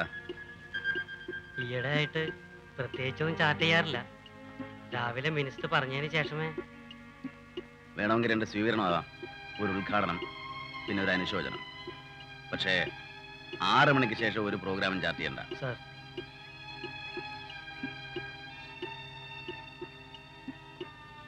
എന്റെ സ്കൂട്ടർ ഇവിടെ വർക്ക്ഷോപ്പിലാണ്. ഇന്ന് വൈകിട്ട് 6 മണിക്ക് മുമ്പ് അത് റെഡി ആവണം. സാർ, സ്കൂട്ടറിൽ എവിടെ പോകാനാണ്? 6 മുതൽ 10 മണി വരെയുള്ള എന്റെ പ്രോഗ്രാം എന്റെ കയ്യിലാണ്. അവൻ എത്ര വലിയ മന്ത്രിയായാലും എന്റെ മോന. പണ്ട് ജവഹർലാൽ നെഹ്റു കേരളം സന്ദർശിക്കാൻ വന്നപ്പം യവന്റെ അച്ഛനെ യോഗ സ്ഥലത്തേക്ക് കൊണ്ടുപോകാൻ കാർ അയച്ചു. അദ്ദേഹം കയറിയില്ല, നേരെ ഒരു സൈക്കിൾ എടുത്ത് യോഗ സ്ഥലത്തെത്തി. എന്റെ മോനും ആ പാരമ്പര്യം തന്നെ. ജനങ്ങളുടെ ഇടയിൽ കൂടെ കൂടി സ്കൂട്ടർ ഇട്ട് ഓടിച്ച് ജനകീയ മന്ത്രി എന്നുള്ള പേര് സമ്പാദിക്കാനായിരിക്കും. അവൻ ജനകീയ മന്ത്രിയാ, ഞാൻ ജനകീയ മന്ത്രിയുടെ അമ്മയാ.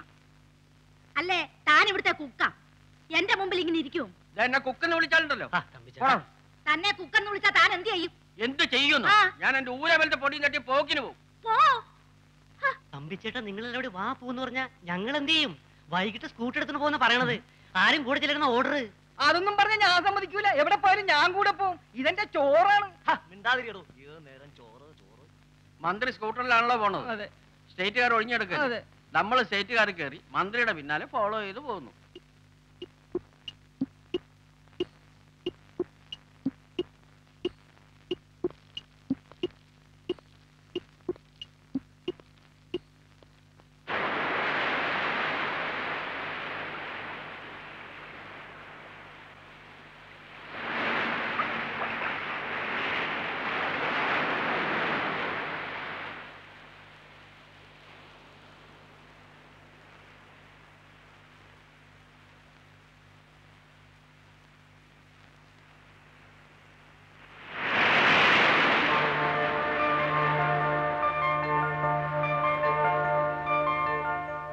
നേതാവേ, എന്റെ മനസ്സിനുള്ളിൽ ഒരു കൊച്ചു മോഹം. പറയൂ. എന്നോട് ദേഷ്യമൊന്നും തോന്നരുത്, ഞാൻ പറഞ്ഞേക്കാം. ഈ മുണ്ട് ഷർട്ടും മാത്രമേ ധരിക്കാവൂ എന്ന് പറഞ്ഞാണോ ബ്രഹ്മാവ് ഭൂമിയിലേക്ക് അയച്ചത്? ആ, ഇത് വിശുദ്ധിയുടെ വസ്ത്രമാണ്, ലാളിത്യത്തിന്റെ പ്രതീകമാണ്. എല്ലാമാണ്. പക്ഷേ എന്റെ മോഹം പറഞ്ഞിട്ടില്ല. എന്താണ്? സുഖേട്ടൻ പാൻസ് ഷർട്ടും ഇട്ട് കൺകുളിർക്ക കാണണം. എന്ന് സാധിക്കും? പരിഗണിക്കാം. എന്തിനും രാഷ്ട്രീയക്കാരന്റെ ഭാഷയുള്ളൂ, പരിഗണിക്കാം.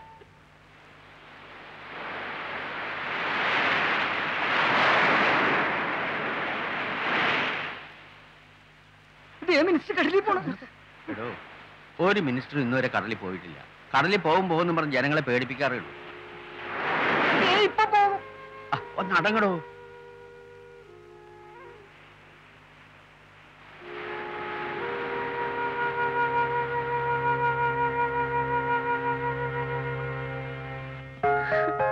അച്ഛാ, ഒരു ഹാപ്പി ന്യൂസ്. എന്താ മോളെ? വത്സല കോളേജ് ലെക്ചറായി.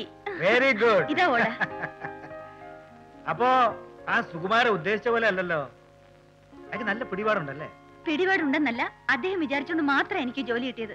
അച്ഛൻ രണ്ടു വാക്ക് അദ്ദേഹത്തോട് സംസാരിക്കണം, എനിക്ക് വേണ്ടി. താഴെ ഇരിപ്പുണ്ട്. രാഷ്ട്രീയക്കാരനാ. ഇന്നല്ലെങ്കിൽ നാളെ ഇത് വെച്ച് മുതലെടുക്കുമോന്നാ എന്റെ പേടി. മിസ്റ്റർ സുകുമാരൻ, എന്റെ മകൾക്ക് കാളയെ ജോലി കിട്ടിയെന്ന് അറിഞ്ഞു. I am very happy. ഈ ഉപകാരം ഞാൻ ഒരിക്കലും മറക്കില്ല. ഇതിന് തിരിച്ച് ഞാൻ എന്താ അങ്ങോട്ട് ചെയ്യേണ്ടത്? ഒന്നേ ചെയ്യാൻ പറ്റൂ, സാറിന്റെ മകളെ എനിക്ക് തരിക. നിങ്ങള് എന്താ അനാവശ്യമായി പറയുന്നത്? പ്രകോപിതനാകരുത്. ചുരുക്കി അങ്ങ് പറയാം, ഞാൻ വത്സലയെ സ്നേഹിക്കുന്നു. അതിനേക്കാൾ വത്സല എന്നെ സ്നേഹിക്കുന്നു. ഞങ്ങൾ ഞങ്ങളുടെ നയം വ്യക്തമാക്കി. ഇനി സാറിന്റെ നയം വ്യക്തമാക്കണം. ഇതിലെന്തോന്ന് നയം?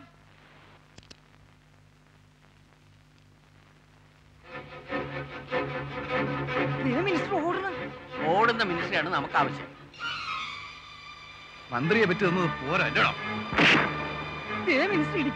ആ, രണ്ടിട്ട് കൊടുക്കാൻ കഴിവുള്ളവരാണ് നമുക്ക് വേണ്ടത്. പക്ഷെ എനിക്ക് വെയിറ്റും പോരാ. എന്താടാ മന്ത്രിയുടെ കൈ പൊങ്ങില്ലാതെ? ഇത് വട്ടല്ല അല്ലേ?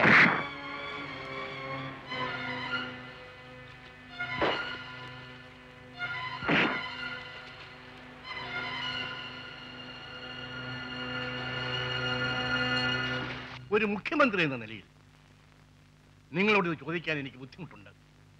പക്ഷെ നിങ്ങൾ മതിയായ ഉത്തരം തന്നേ പറ്റൂ. നിങ്ങൾ പ്രോട്ടോകോൾ ലംഘിച്ച് കുപ്രസിദ്ധി ആർജിച്ച ഒരു ലോഡ്ജിൽ അന്തി ഉറങ്ങി. സഞ്ചരിക്കാൻ ചേർക്കാറുള്ളപ്പോ നിങ്ങൾ റോഡിൽ കൂടി സ്കൂട്ടർ ഓടിച്ച് ബീച്ചിൽ ചെന്ന് തലയുണ്ടാക്കി. അതും ഒരു പത്രക്കാരനുമായിട്ട്. എന്താ നിങ്ങളുടെ സമതല തെറ്റിയോ? ഭരണകാര്യങ്ങളിൽ അല്പ യൗവനം കടം തരണമെന്ന് അന്ന് ഞാൻ പറഞ്ഞത് ഇതിനൊന്നുമല്ല. നിങ്ങളുടെ വകുപ്പിൽ അടിയന്തരമായി തീരുമാനിക്കേണ്ട എത്ര ഫയലുകളാണ് കെട്ടിക്കിടക്കുന്നതെന്ന് അറിയാമോ? അതൊക്കെ ഡിസ്പോസ് ചെയ്യാൻ ഞാൻ ഇനി മറ്റൊരു മന്ത്രിയെ കൂടി നിയമിക്കണോ? പറയൂ. നിങ്ങൾക്ക് കുടുംബപരമായി രസക്കേടുകളുണ്ടെന്ന് പലരും പറയുന്നു. പക്ഷെ അതൊന്നും ഭരണത്തെ ബാധിക്കാൻ പാടില്ല. 28ാം വയസ്സിൽ ഭാര്യ നഷ്ടപ്പെട്ടവരാണ് ഞാൻ. പക്ഷെ ഈ 72ാം വയസ്സിലും ഭരണത്തിന്റെ കാര്യത്തിൽ സ്വകാര്യ ദുഃഖങ്ങൾ മറക്കുവാൻ എനിക്ക് കഴിയുന്നു. നിങ്ങൾക്കൊന്നിന് കഴിയണം. നിങ്ങളൊരു മന്ത്രിയാണ്. ഒരു മന്ത്രിപദം അത്ര എളുപ്പത്തിൽ കിട്ടുന്ന ഒന്നല്ല. അത് വേണ്ട വിധത്തിൽ പ്രയോജനപ്പെടുത്താൻ നിങ്ങൾ സാധിക്കണം. അതായത് നിങ്ങൾ ഒരു മന്ത്രിയാണ് എന്നുള്ള അംഗീകാരം നേടണം എന്നർത്ഥം. നിന്റെ പ്രയാസം അമ്മയ്ക്കറിയാം. നിന്റെ അച്ഛൻ പണ്ട് പറയുമായിരുന്നു, നാട്ടുകാരെ മുഴുവൻ ആഹ്വാനം ചെയ്ത് മടങ്ങി വരുമ്പം, ഭാഗീരഥി, നിന്റെ ഐശ്വര്യമുള്ള മുഖം വാതുക്കൽ ഒന്ന് കാണണമെന്ന്. അമ്മ വാവയൊന്ന് പോയി കണ്ട് സംസാരിച്ചാലോ? എന്നാലും നീ എന്റെ മുഖത്ത് നോക്കി ഇത് പറഞ്ഞല്ലോടാ. നിന്റെ അച്ഛന്റെ അമ്മ എന്നോട് ചെയ്തതുപോലൊന്നും ഞാൻ നിന്റെ ഭാര്യയോട് ചെയ്തിട്ടില്ല. എന്നിട്ട് നീ പറഞ്ഞല്ലോടാ ഞാൻ അവിടെ കാല് പിടിച്ച് കൊണ്ടുവരണമെന്ന്. അമ്മേ, ഞാൻ അതൊന്നും ഉദ്ദേശിച്ച് പറഞ്ഞതല്ല. നീ വെറും മന്ത്രിയാ. നിനക്ക് എവിടെ വേണേലും തല ഉരിക്കാം. പക്ഷേ ഞാൻ മന്ത്രിയുടെ അമ്മയാ. എനിക്കൊരു ഇഞ്ച് പോലും താഴാൻ പറ്റത്തില്ല കുഞ്ഞെ. പിന്നെ ഒരു സംഗതി കൂടി അമ്മ പറഞ്ഞേക്കാം. ഭാര്യയുമായി പണങ്ങുന്നത് വലിയ കാര്യമല്ല. പക്ഷേ നീ നിന്റെ മോനെ കാണണം. കുഞ്ഞുങ്ങളുടെ മനസ്സിൽ കളങ്കമില്ല. അവിടെ നമ്മളായിട്ട് കളങ്കം ഉണ്ടാക്കരുത്. എത്ര നാളായി നീ നിന്റെ മോനെ കണ്ടിട്ട്? നാളെ തന്നെ പോയി അവനെ കാണണം.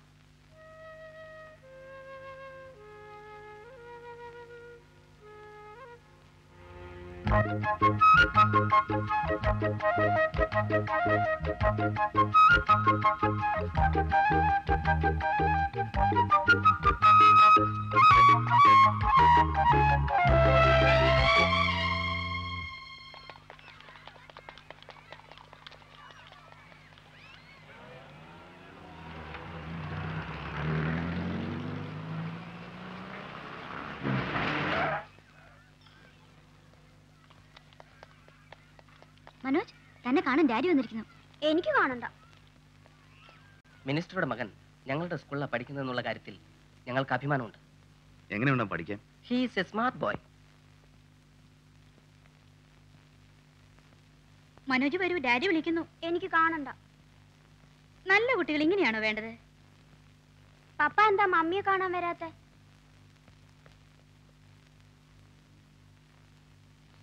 ഫാദർ, മനോജ് ഇന്ന് എന്തായാലും ഡാഡി കാണില്ലെന്ന് വാശി പിടിച്ചിരിക്കുക.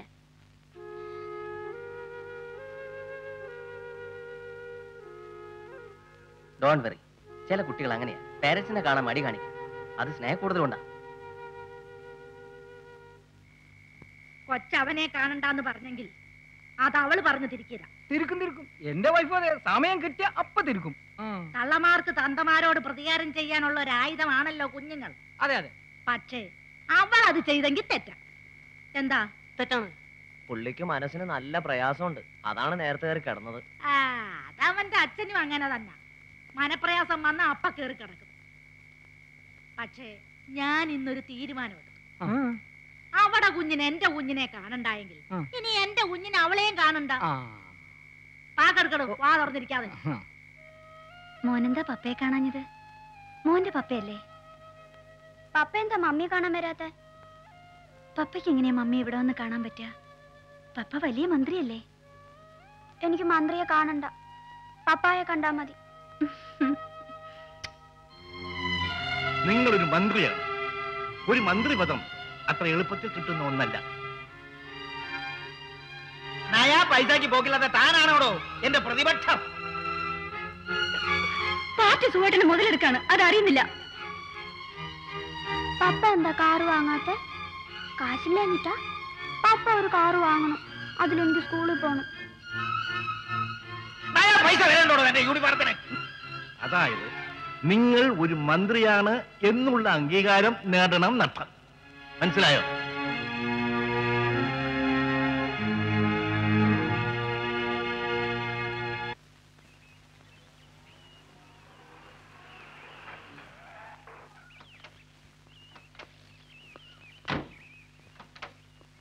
നിങ്ങൾ രാവിലെ എവിടെ പോയി? അമ്മ പറഞ്ഞ അമ്പലത്തിൽ പോകുമ്പോൾ കൂടെ ചെല്ലണോ? അത് നിങ്ങളുടെ ഡ്യൂട്ടി പെട്ടതാണോ? ഇല്ല. സല്യൂട്ട് ചെയ്തോ? പോയിക്കോളൂ. ഡ്യൂട്ടിയിൽപ്പെട്ടതല്ല. പക്ഷെ നിന്റെ അമ്മയ്ക്ക് അമ്പലത്തിൽ പോകണമെങ്കിൽ അയാൾക്ക് കൂടെ വരാം. പണ്ടത്തെ മാതിരി അല്ല. നിന്റെ ഈ ഉയർച്ച കാരണം എനിക്ക് ചുറ്റും അസൂയക്കാരി ശത്രുക്കളുമാണ്.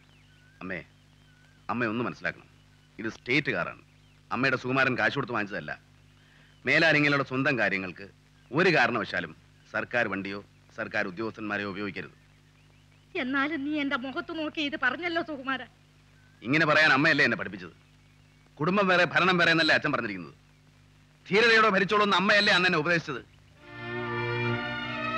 ഞാൻ ധീരതയോടെ ഭരിക്കാൻ തീരുമാനിച്ചു എന്ന് മനസ്സിലാക്കിയാൽ മതി.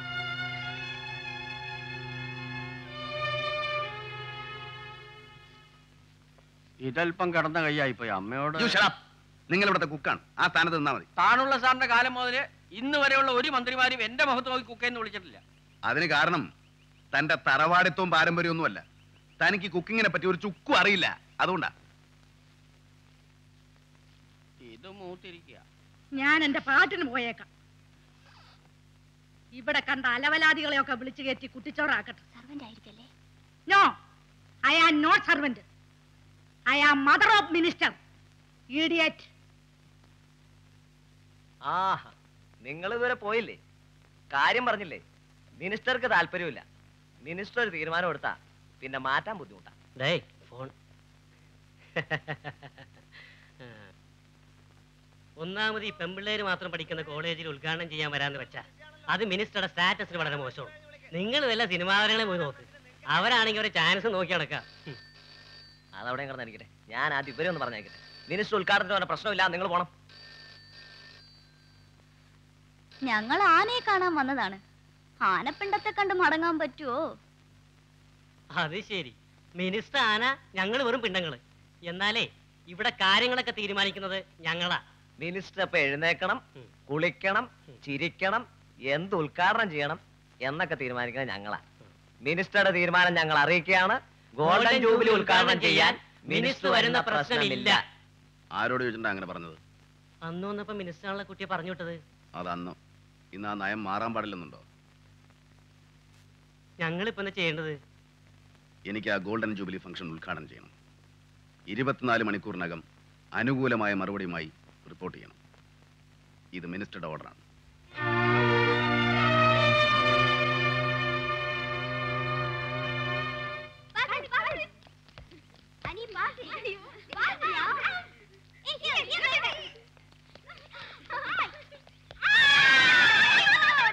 ഇനി ഇതും പറഞ്ഞ പുറകെ നടക്കണ്ട. ഞങ്ങളുടെ കോളേജ് ഫംഗ്ഷന് നിങ്ങളുടെ മന്ത്രി വേണ്ട. നിങ്ങൾക്ക് വേണ്ടായിരിക്കും, പക്ഷെ മന്ത്രിക്ക് വേണം. അതിനാ ഞങ്ങളെ പറഞ്ഞു വെച്ചിരിക്കുന്നത്.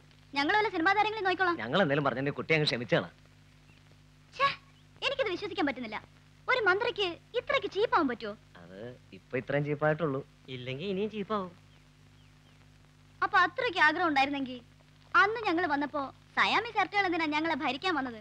ചീപ്പായതുകൊണ്ട്. അപ്പൊ ഇപ്പൊ വന്നതോ? വെറും ചീപ്പായതുകൊണ്ട്. മന്ത്രിമാർക്കല്ലേ കുട്ടി ഇങ്ങനെ ചീപ്പാൻ പറ്റൂ? വിട്ടുകളാ. ആ നോക്കാം. പക്ഷെ ഞങ്ങൾക്ക് ചില വ്യവസ്ഥകളൊക്കെ ഉണ്ട്. എന്ത് വ്യവസ്ഥക്കും തയ്യാറാണേ.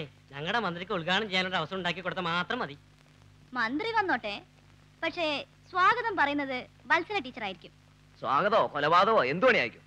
നിങ്ങൾ എന്തൊക്കെയായി പറയുന്നത്? ആരോട് ചോദിച്ചോണ്ടാ നിങ്ങൾ തീരുമാനം എടുത്തത്? വത്സല ടീച്ചർ തന്നെ സ്വാഗതം പറയണമെന്നുള്ളത് ഞങ്ങളുടെ തീരുമാനമല്ല, യൂണിയന്റെ തീരുമാനം. ഭാര്യ എങ്ങനെയാ ഭർത്താവിന് സ്വാഗതം പറയാ? ഭാര്യ ഭർത്താവിന് സ്വാഗതമല്ലേ പറയണ്ടേ മാഡം?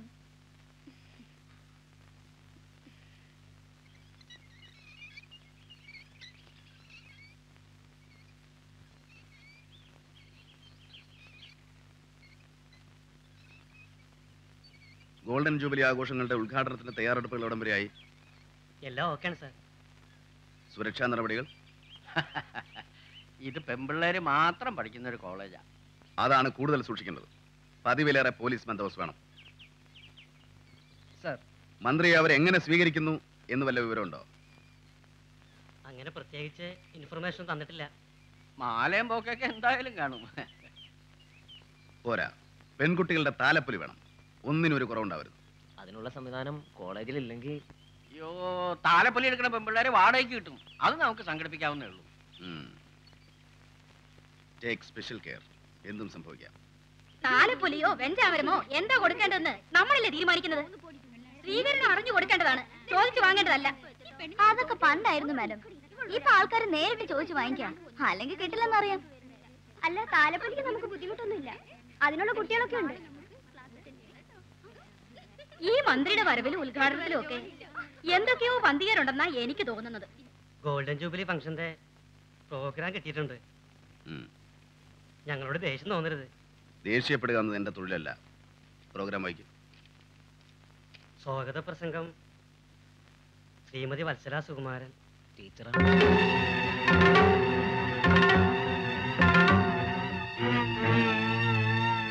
ഇതാരുടെ ആസൂത്രണമാണ്? കോളേജിന്റെ തീരുമാനമാണ്. പ്രോഗ്രാമിൽ എന്തെങ്കിലും മാറ്റം വരുത്താൻ പറ്റുമോ? അതുകൊണ്ട് ആദ്യമേ ദേഷ്യം തോന്നരുന്ന് പറഞ്ഞത്.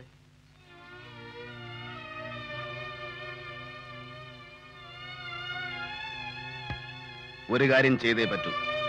സ്വാഗത പ്രസംഗം 3 മിനിറ്റിൽ കൂടാൻ പാടില്ല. വേണ്ടത് ചെയ്യുക. ഇത് മിനിസ്റ്ററുടെ ഓർഡറാണ്. മിനിസ്റ്ററുടെ ഓർഡർ? മിനിസ്റ്റർ ഒന്നും അറിയുന്നില്ല. ഇവിടെ സംസാരിക്കാനുള്ള സ്വാതന്ത്ര്യം എല്ലാവർക്കും ഉണ്ട്.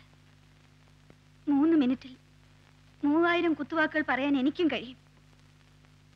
പക്ഷേ എനിക്കുണ്ടൊരു ഡിമാൻഡ്. മിനിസ്റ്റർക്ക് ബൊക്കെ കൊടുക്കുന്നത് എന്റെ മകനായിരിക്കണം. അതൊക്കെ ഞാൻ ഏറ്റു. മന്ത്രി അറിയാതെ ഒരു കാര്യം കൂടി ഞാൻ ഏർപ്പാടാക്കുന്നുണ്ട്. 21 ആചാര വെടി.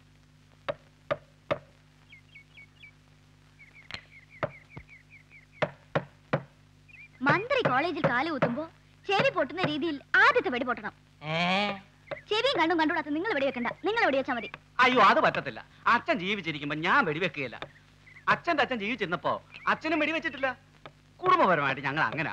ഒന്നും പേടിക്കണ്ട, അച്ഛൻ സമയത്തിന് വെടിവെച്ചോളും. നോക്ക്, മമ്മിയാണ് പപ്പ. മന്ത്രിയെ സ്വാഗതം ചെയ്യുന്നു എന്ന് മമ്മി പറയുമ്പോ മോൻ ബൊക്കെ കൊണ്ടുവന്ന് പപ്പയുടെ കൈ കൊടുക്കണം. ബൊക്കെ എവിടെ? ആ ബൊമ്മയാണ് ബൊക്കെ. നല്ല ഗൗരവത്തിൽ ചിരിക്കാനേ പാടില്ല. പപ്പ ചിരിച്ചാലും മോൻ ചിരിക്കരുത്. ബൊക്കെ കൊടുത്തിട്ട് തിരിഞ്ഞങ്ങ് നടക്കണം. നല്ല ഗൗരവത്തിൽ. നോക്കട്ടെ, ചിരിക്കാനേ പാടില്ല. മതിയോ മമ്മി?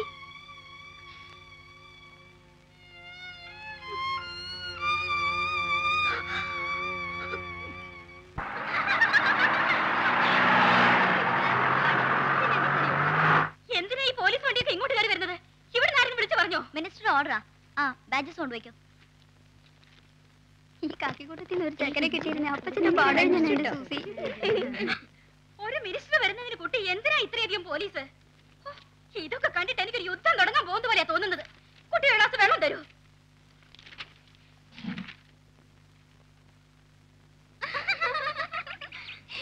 മേഡം വരുന്നേ, സൂക്ഷിച്ചൂടി വെള്ളം ചോദിക്കും. എന്താ റോസിനി ഇത്? 4 മണിയെന്ന് പറഞ്ഞിട്ട് സമയം 5 കഴിഞ്ഞു. ഞാൻ അപ്പോഴേ പറഞ്ഞതാ മന്ത്രിയും രാജകുമാരനെയും കോളേജ് ഫംഗ്ഷന് ക്ഷണിക്കണ്ടാന്ന്. ഞാൻ കുറച്ച് വെള്ളം കുടിക്കട്ടെ.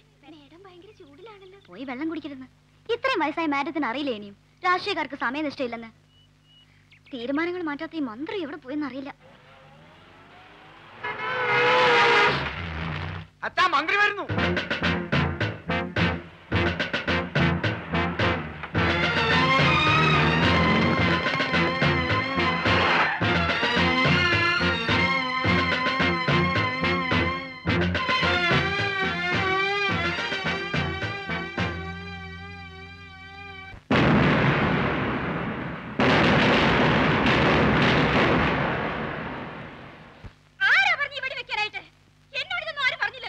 ഞങ്ങളോടും പറഞ്ഞിട്ടില്ല വെടിയുടെ കാര്യം. ഓർക്കപ്പുറത്താണ്.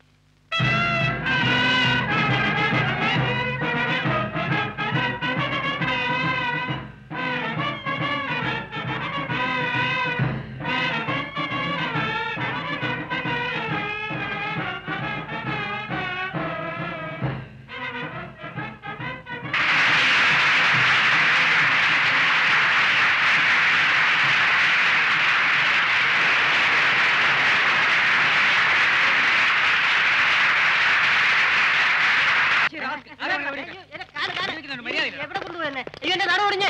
അയ്യോ അച്ഛാ അച്ഛാ, സാറ് പറഞ്ഞു എന്റെ അച്ഛനൊന്നും ചെയ്യല്ലേ? സ്വാഗതം സ്വാഗതം സ്വാഗതം സ്വാഗതം സ്വാഗതം സ്വാഗതം സ്വാഗതം സ്വാഗതം സ്വാഗതം സ്വാഗതം സ്വാഗതം സ്വാഗതം. May God bless you. വളരെ വൈകിയതുകൊണ്ട് ചടങ്ങുകൾ ദീർഘിപ്പിക്കുന്നില്ല. ഈ കോളേജിന്റെ ഗോൾഡൻ ജൂബിലി ചടങ്ങുകളിൽ പങ്കെടുക്കാൻ എത്തിയിരിക്കുന്ന ബഹുമാനപ്പെട്ട മന്ത്രിക്ക് സ്വാഗതം പറയുന്നതിന് വേണ്ടി സ്റ്റാഫ് റെപ്രസെന്റേറ്റീവ് ശ്രീമതി വത്സല സുകുമാരനെ ക്ഷണിച്ചുകൊള്ളുന്നു.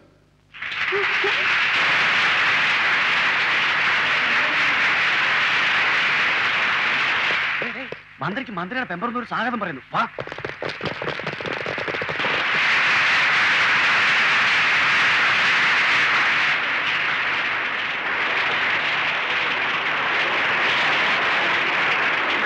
അതെന്നെ എന്റെ വാവ ഒരു പ്രതിസന്ധിയിലാക്കിയതാണല്ലോ. എന്ത് പ്രതിസന്ധി? അതായത് ബാങ്കിൽ പോയി ഞാൻ പണയം വെക്കാന്ന് വെച്ചാൽ ഭാവിയിൽ ഒരു മന്ത്രിപദം അലങ്കരിക്കേണ്ട എന്റെ പ്രതിച്ഛായ. ഓ, അപ്പൊ മന്ത്രിയുടെ ഭാര്യയ്ക്ക് പ്രതിച്ഛായ പ്രശ്നമൊന്നും അല്ലല്ലോ അല്ലേ? ബഹുമാനപ്പെട്ട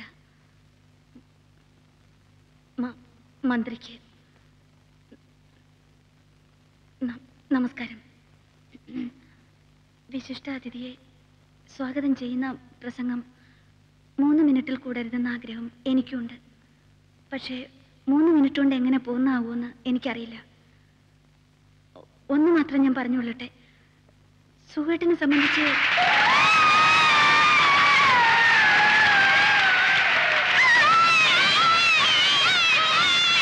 ക്ഷമിക്കണം. ബഹുമാനപ്പെട്ട മന്ത്രിയെ സംബന്ധിച്ച് ഒരു കാര്യം ഉറപ്പാണ്.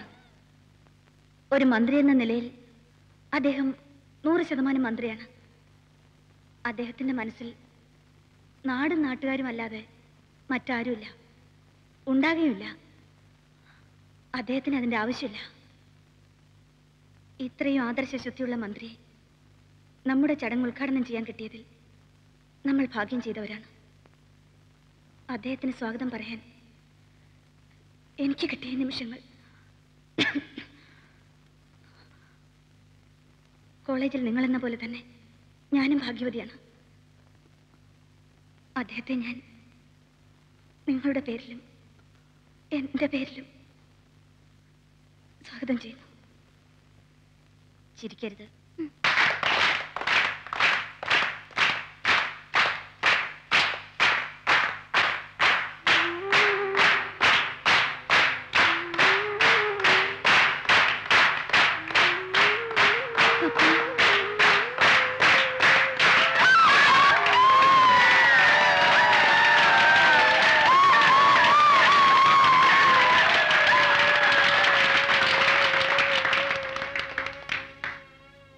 നിങ്ങൾ എത്ര തന്നെ കൈയടിച്ചാലും നിങ്ങൾ ആസ്വദിക്കുന്നത് എൻ്റെ ദൗർഭാഗ്യത്തെയാണ്. ഒരു ഭാര്യ ഭർത്താവിൻ്റെ ചെവിയിൽ സ്വകാര്യ നിമിഷങ്ങളിൽ പറയേണ്ടുന്ന പ്രശംസാവചനങ്ങൾ നിങ്ങൾ ഇത്രയും പേരുടെ മുമ്പിൽ വെച്ച് കേൾക്കേണ്ടി വന്ന എൻ്റെ ദുർവിധി. സ്വാഗത പ്രാസംഗിക പറഞ്ഞതുപോലെ എൻ്റെ ഇതുവരെയുള്ള പൊതുജീവിതത്തിൽ ഞാൻ നാട് മാത്രമേ നോക്കിയിട്ടുള്ളൂ. എൻ്റെ വീട് ഞാൻ നോക്കിയിട്ടില്ല. ഇന്ന് നിങ്ങൾ എന്നെ അധികാരമേൽപ്പിച്ചു ഒരു മന്ത്രിയായിട്ട്. അങ്ങേയറ്റം ഉത്തരവാദിത്തത്തോടെ എനിക്ക് വേണ്ട എല്ലാ സൗകര്യങ്ങളും ചെയ്തു തന്നു. യാത്രയ്ക്ക് കൊടിവെച്ച വണ്ടി, സുരക്ഷയ്ക്ക് മുന്നിലും പിന്നിലും പോലീസ് ജീപ്പ്, എൻ്റെ ശരീരത്തിൽ ഒരു പോറൽ പോലും ഏൽക്കാതിരിക്കാൻ ഗൺമാൻ, ആജ്ഞാപിക്കാനും മനസ്സിലിപ്പിക്കാനും ഔദ്യോഗിക വൃന്ദം. പക്ഷേ എനിക്ക് ഇന്നുവരെ ഒരു മന്ത്രി എന്ന നിലയിൽ ഒന്നും ചെയ്യാൻ സാധിച്ചിട്ടില്ല എന്ന കുറ്റബോധവുമുണ്ട്. കാരണം എൻ്റെ കുടുംബം ശരിയല്ല. കുടുംബമാണ് എല്ലാത്തിനും ആധാരം. കുടുംബത്തിൽ നിന്നാണ് സമൂഹം ഉണ്ടാവുന്നത്, സമൂഹം ചേർന്നാണ് രാഷ്ട്രമുണ്ടാവുന്നത്. കുടുംബത്തിൽ പരാജയപ്പെട്ട് എനിക്ക് ഒരു മന്ത്രിയുടെ കസേരയിലിരിക്കാനുള്ള യോഗ്യതയില്ല. മന്ത്രിയാകുന്നതിന് മുമ്പുള്ള എൻ്റെ രാഷ്ട്രീയ ജീവിതത്തിൽ അധികാരമൊന്നുമില്ലായിരുന്നെങ്കിലും ഞാൻ മിടുക്കനായിരുന്നു. വരുമാനമൊന്നുമില്ലാതിരുന്ന എൻ്റെ ഷർട്ടിൻ്റെ പോക്കറ്റിൽ ഞാൻ പോലും അറിയാതെ എൻ്റെ ഭാര്യ തിരികെ തന്ന നോട്ടുകളായിരുന്നു അന്നത്തെ എൻ്റെ രാഷ്ട്രീയ ജീവിതത്തിൻ്റെ അടിത്തറ. ആ ചുറുചുറുക്കിനും പ്രസരിപ്പിനും കാരണക്കാരി നിങ്ങൾ എനിക്ക് സ്വാഗതം പറയാൻ വേണ്ടി മനഃപൂർവ്വം തിരഞ്ഞെടുത്ത മിസ്സിസ് വത്സല സുകുമാരൻ എന്ന നിങ്ങളുടെ ടീച്ചറാണ്. എൻ്റെ എൻ്റെ എൻ്റെ ഭാവയാണ്.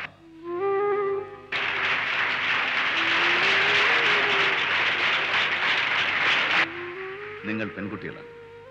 ഏതൊരു പുരുഷന്റെയും വിജയത്തിന് പിന്നിൽ ഒരു സ്ത്രീ ഉണ്ടാവും. ഞാനും ഒട്ടും ഭിന്നനല്ല. ഒരു മന്ത്രി എന്ന നിലയിൽ എൻ്റെ കടമകൾ സമർത്ഥമായി നിർവഹിക്കണമെങ്കിൽ എൻ്റെ കുടുംബം ആദ്യം ചിട്ടപ്പെടുത്തണം. അതിന് ഭാവി നിങ്ങൾ എനിക്ക് തിരിച്ചു തരണം. ഞാൻ എൻ്റെ നയം വ്യക്തമാക്കണം. അറിഞ്ഞോ അറിയാതെയോ എൻ്റെ ഭാഗത്ത് നിന്ന് എന്തെങ്കിലും തെറ്റുണ്ടായിരുന്നെങ്കിൽ ഒരു ഭർത്താവ് ഭാര്യയുടെ ചെവിയിൽ സ്വകാര്യമായി പറയേണ്ടുന്ന കാര്യം നിങ്ങളെ സാക്ഷി നിർത്തി ഞാൻ വെളിപ്പെടുത്തുക. ഭാവയിരിക്കുന്നു.